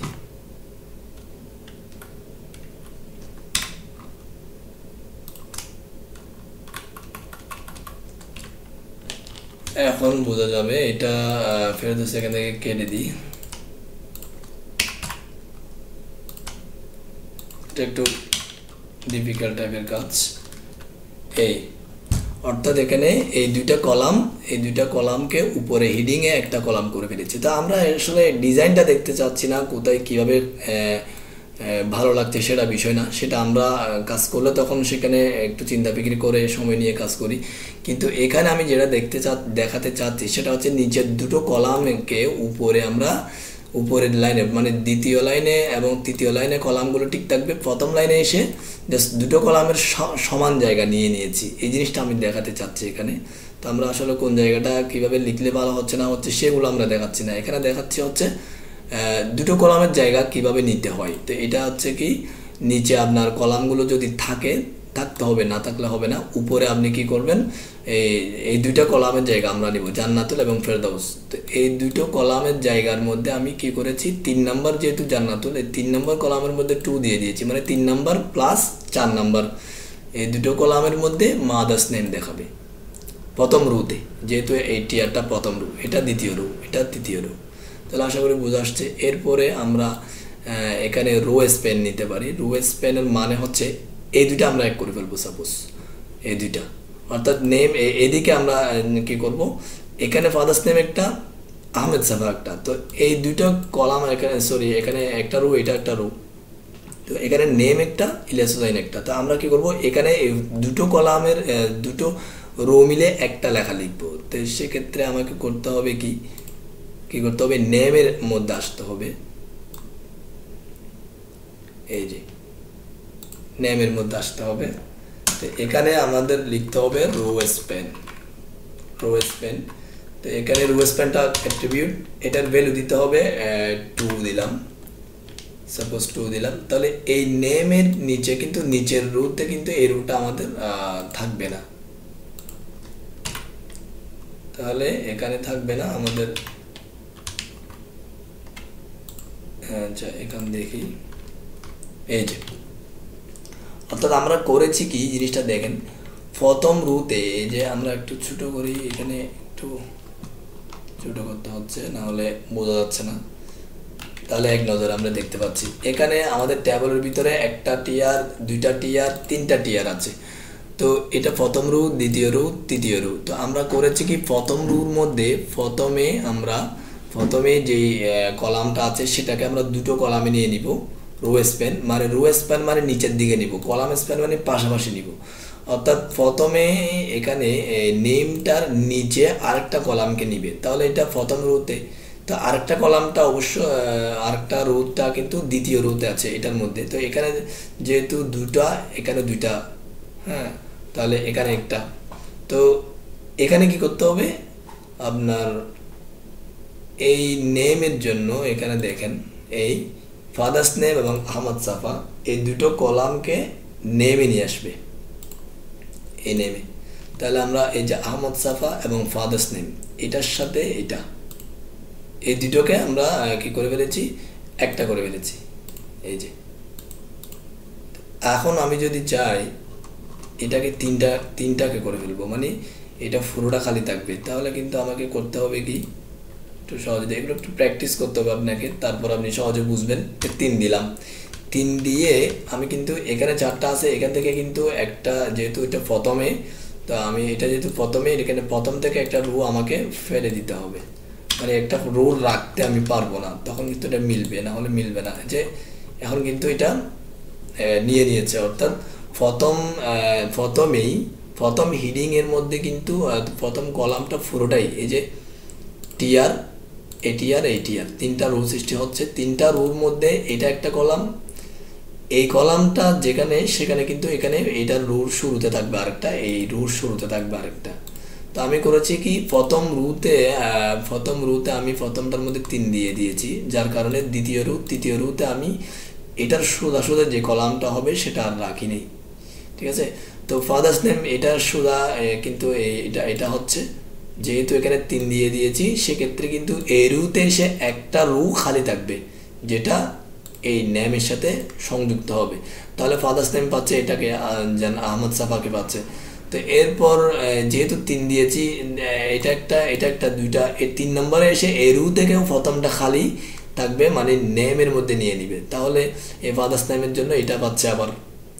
তো এখন এইভাবে নেমটা কিন্তু এই রো থেকে একটা 3টা কলাম নিয়ে নিয়েছে, নিজেরটা সহ মোট 3টা। তো ফাদার্স নেমটা এখানে পেয়েছে এটা, এখানে পেয়েছে এটা, ঠিক আছে। লাস্টে গিয়ে আবার আমরা করেছি কলাম নিয়ে নিয়েছে, অর্থাৎ পাশে একটা, মানে কোল স্প্যান মানে পাশে একটা নিয়ে নিবে, আর রো স্প্যান মানে নিচের থেকে একটা নিয়ে নিবে। রো স্প্যান 3টা দিয়েছি, 3টা নিচের থেকে নিয়েছে, এটা পাশ থেকে নিবে মানে মাদার্স নেম, এটা কিন্তু পাশ থেকে নিবে, এই যে জান্নাতুল এবং ফেরদাউস। তো এখানে আমরা দেখতে পাচ্ছি জান্নাতুল ফেরদাউস। তো আহমদ সাফা এগুলো তো এটার সাথে হয়ে গেছে। জান্নাতুল এবং ফেরদাউস এই দুটোকে এখানে উপরে কিন্তু 2টা থাকা দরকার, দুটো মানে কলাম থাকা দরকার, 2টো কলাম এক জায়গায় হয়ে গেছে উপরে, আর নিচে কিন্তু দুটো আছে, এই দুটোর হিডিং একটা হয়ে গেছে। এই তো আমরা এখানে আসলে কোয়াল স্প্যান রো স্প্যান এগুলো একটু ঝামেলা টাইপের কাজ, মানে বুঝে শুনে করতে হয়, একটু সময় নিয়ে করতে হয়। তো আর ট্যাবলে অনেকগুলো ডিজাইনেরও ব্যাপার স্যাপার থাকে, একটু বুঝে শুনে প্র্যাকটিস করবেন তাহলে আশা করি হয়ে যাবে। আমি শর্ট করে যে কথাটা বলতে চাচ্ছি সেটা হচ্ছে রো স্প্যান মানে নিচের থেকে একটা জায়গা নিয়ে নিবে, তো নিচের রুর মধ্যে আপনার ওই জায়গাটা আপনি দিতে পারবেন না, মানে ওই রুর মধ্যে ওই কলামটা আপনাকে না দিয়ে লিখতে হবে, দ্বিতীয় কলামটা দ্বিতীয়টা লিখতে হবে। তো এখানে যদি কোল স্প্যান দেন পাশ থেকে আপনার একটা জায়গা নিবে, তো পাশ থেকে জায়গা নেওয়া মানে একই রুর ভিতরে থাকা, অর্থাৎ এখানে আর এটার পর আরেকটা থাকা, তো এটা আমরা কেটে দিতে হবে। এই হচ্ছে কোল স্প্যান এবং রো স্প্যানের কাজ। তো আশা করি অনেকক্ষণ আমার সাথে আপনারা বসে আছেন, অনেকক্ষণ ধরে এই টিউটোরিয়ালগুলো দেখছেন। মোটামুটি formatting tag, image tag, list tag, hyper link, এরপরে আপনার ট্যাবল ট্যাগ, এগুলোই হচ্ছে আপনাদের বইয়ে বা আইসিটিতে মোটামুটি আপনাদের জন্য আলোচনা করা আছে। HTML বা ওয়েব ডিজাইনিংয়ের শুরুটা এই বইয়ে হয়তো আপনাদের ধারণা দেওয়ার চেষ্টা করেছে পাঠ্য বইয়ের মাধ্যমে সরকার। তো আমি চেষ্টা করেছি বইয়ে আপনাদের আইসিটি বইয়ে যেটুকু আছে অতটুকু প্র্যাকটিক্যালি কিছুটা দেখার জন্য, এবং কিছু থিওরিকে যেখানে বিভিন্ন সংজ্ঞাগুলোকে, মানে কি কোনটা কি জিনিস, যে ব্রাউজার কি জিনিস, ওয়েবসাইট কি জিনিস, স্ট্যাটিক ওয়েবসাইট কি, ডাইনামিক ওয়েবসাইট কি, এগুলো একটু ধারণা দেওয়ার চেষ্টা করেছি দেখিয়ে দেখিয়ে। তো এরপরে আপনাদের ট্যাগগুলোর ব্যবহার দেখিয়েছি, প্র্যাকটিক্যাল ব্যবহারগুলো দেখিয়েছি। তো এগুলো আসলে মার্কআপ, যেখানে আমরা দেখতে পাচ্ছি এগুলো সবগুলোই মার্কআপ। এখানে যদি আমরা যে কাজগুলো করেছি ফেসগুলোকে এভাবে লুট করি, সবগুলোই মার্কআপ, অর্থাৎ জাস্ট ফেসটার মধ্যে লেখালেখিগুলোকে লুট করা, পিকচার ইমেজ এগুলোকে লুট করা, এটাই হচ্ছে মার্কআপের কাজ। এগুলো আমরা যখন একটা রূপ দিতে হবে, একটা ডিজাইনে পরিণত করার জন্য আমাদের কিন্তু আরও অনেকগুলো কোড শিখতে হয়। সিএসএস কোড আছে, এরপর আপনার আছে প্রোগ্রামিং, জাভাস্ক্রিপ্ট, বিশেষ করে সিএসএস এবং জাভাস্ক্রিপ্ট ডিজাইনের জন্য অবশ্যই লাগে। এরপর ডাইনামিক ওয়েবসাইটের জন্য বেশ কিছু প্রোগ্রামিং লাগে, যেমন পাইথন লাগে, না হয় পিএইচপি লাগে, না হয় রুবি লাগে, অনেক ধরনের প্রোগ্রামিং স্ক্রিপ্ট ল্যাঙ্গুয়েজ আছে, এগুলো শিখতে হয়। যারা এইচএসসি এবং আলিমের, যারা আইসিটিতে ওয়েব ডিজাইনিং সম্পর্কে কিছুটা ধারণা পেয়েছেন আশা করি, তারা যদি কেউ প্রফেশনালে যেতে চান তাহলে আরও ভালো কিছু শিখতে হবে, বা বেশ কিছু প্রোগ্রামিং ল্যাঙ্গুয়েজ, মার্কআপ ল্যাঙ্গুয়েজ শিখতে হবে।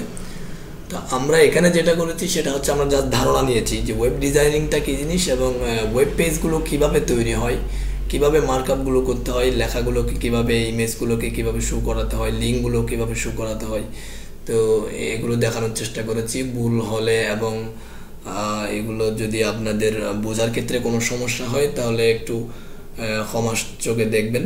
তো আশা করি আমি চেষ্টা করেছি, অনেক ট্রাই করেছি আপনাদেরকে সহজে বোঝানোর জন্য যতটুকু পেরেছি। তো যদি কেউ প্রফেশনাল ওয়েব ডিজাইনার হতে চান তাহলে তাকে তো অনেক ধরনের কোড শিখতে হবে। তো কেউ চাইলে বিভিন্ন ইউটিউবে এবং গুগলে অনেক ধরনের সোর্স কোড আছে, অনেক ধরনের টিউটোরিয়াল আছে।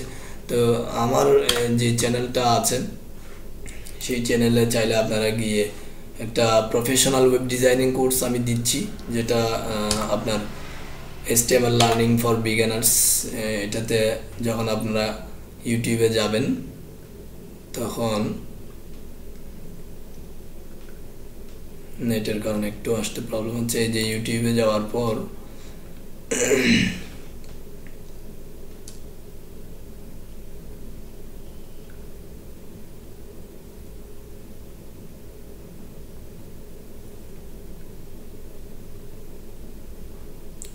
ইউটিউবে যাওয়ার পর এখানে লিখবেন ক্যারিয়ার আপ।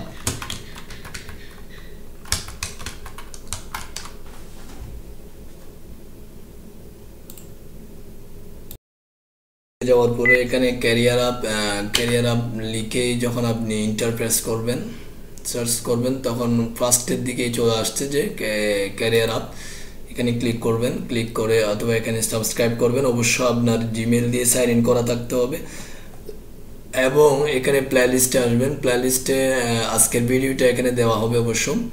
তো এখানে যখন আপনি এই যে এটাতে ঢুকবেন তখন আপনি দেখতে পাবেন এখানে কোর্সটা দেখতে পাবেন। তো এখানে কোর্সগুলোর মধ্যে আসসালামু আলাইকুম, careerup.com এর পক্ষ থেকে মোহাম্মদ ইলিয়াস হোসাইন বলছি। এই যে কোর্সগুলো আছে, তো এই কোর্সগুলো আমার নেটের প্রবলেমের কারণে, একটু স্লো হওয়ার কারণে আমার আসলে দেখাতে একটু প্রবলেম হচ্ছে। যাই হোক, তো আপনারা ক্যারিয়ার আপ এই চ্যানেলে এসে সাবস্ক্রাইব করবেন এবং নিয়মিত ভিডিও দেওয়া হবে। আমি টেকনিক্যাল প্রবলেমের কারণে বেশ কিছুদিন ভিডিও দিতে পারিনি। তো এখানে যেটা HTML লার্নিং ফর বিগিনার্স 6টা পার্ট দেওয়া আছে। এখানে এই জিনিসগুলো হচ্ছে প্রফেশনাল ভিডিও এবং প্র্যাকটিক্যালের উপর জোর দেওয়া আছে। যারা প্রফেশনাল ওয়েব ডিজাইনার হচ্ছেন, নতুনদের মধ্যে যারা ডিজাইন শিখতে চাচ্ছে, যারা HTML শিখতে চাচ্ছে, তাদের জন্য আমার এই ভিডিও টিউটোরিয়াল। এরপর আমরা CSS, জাভাস্ক্রিপ্ট, বুটস্ট্র্যাপ, এরপর PHP, আস্তে ধীরে আমি বেশ কিছু প্রোগ্রামিং ল্যাঙ্গুয়েজ আমার ওয়েবসাইটে আপলোড করব। তো আশা করি আমার সাথে কানেক্টেড থাকবেন। আমি চেষ্টা করি যারা একদম নতুন তাদের জন্য কিছু বলার এবং নতুন করে বলতে চাই। যারা অ্যাডভান্স হয়তো তাদের জন্য ভুল লাগতে পারে, আমি ক্ষমা চাচ্ছি। তো যারা নতুন তাদের জন্য অবশ্য অনেক কিছু বলার থাকে, আবার অনেক কিছু আমি বলতে চাই, অনেক কিছু ভুলেও যাই, বা মানে বলার সময় হয়তো অনেক কিছুই আসে না। তো তার জন্য সবার কাছ থেকে ক্ষমা চেয়ে নিচ্ছি এবং আমার সাথে কানেক্টেড থাকবেন। আমার চ্যানেলকে সাবস্ক্রাইব করবেন, লাইক দিবেন, কমেন্ট করে জানাবেন। এরপরে আপনাদের যদি কোনো ধরনের প্রশ্ন থাকে আমার টিউটোরিয়ালগুলো নিয়ে, এবং যে টিউটোরিয়ালে যেটা না বুঝবেন সেটা অবশ্যই কমেন্ট করবেন, কমেন্ট করে জানাবেন। আমি পরবর্তী ভিডিওতে সেটা কভার করার চেষ্টা করব। তো এতক্ষণ আমার সাথে থাকার জন্য ধন্যবাদ। সবাই ভালো থাকবেন। আল্লাহ হাফেজ।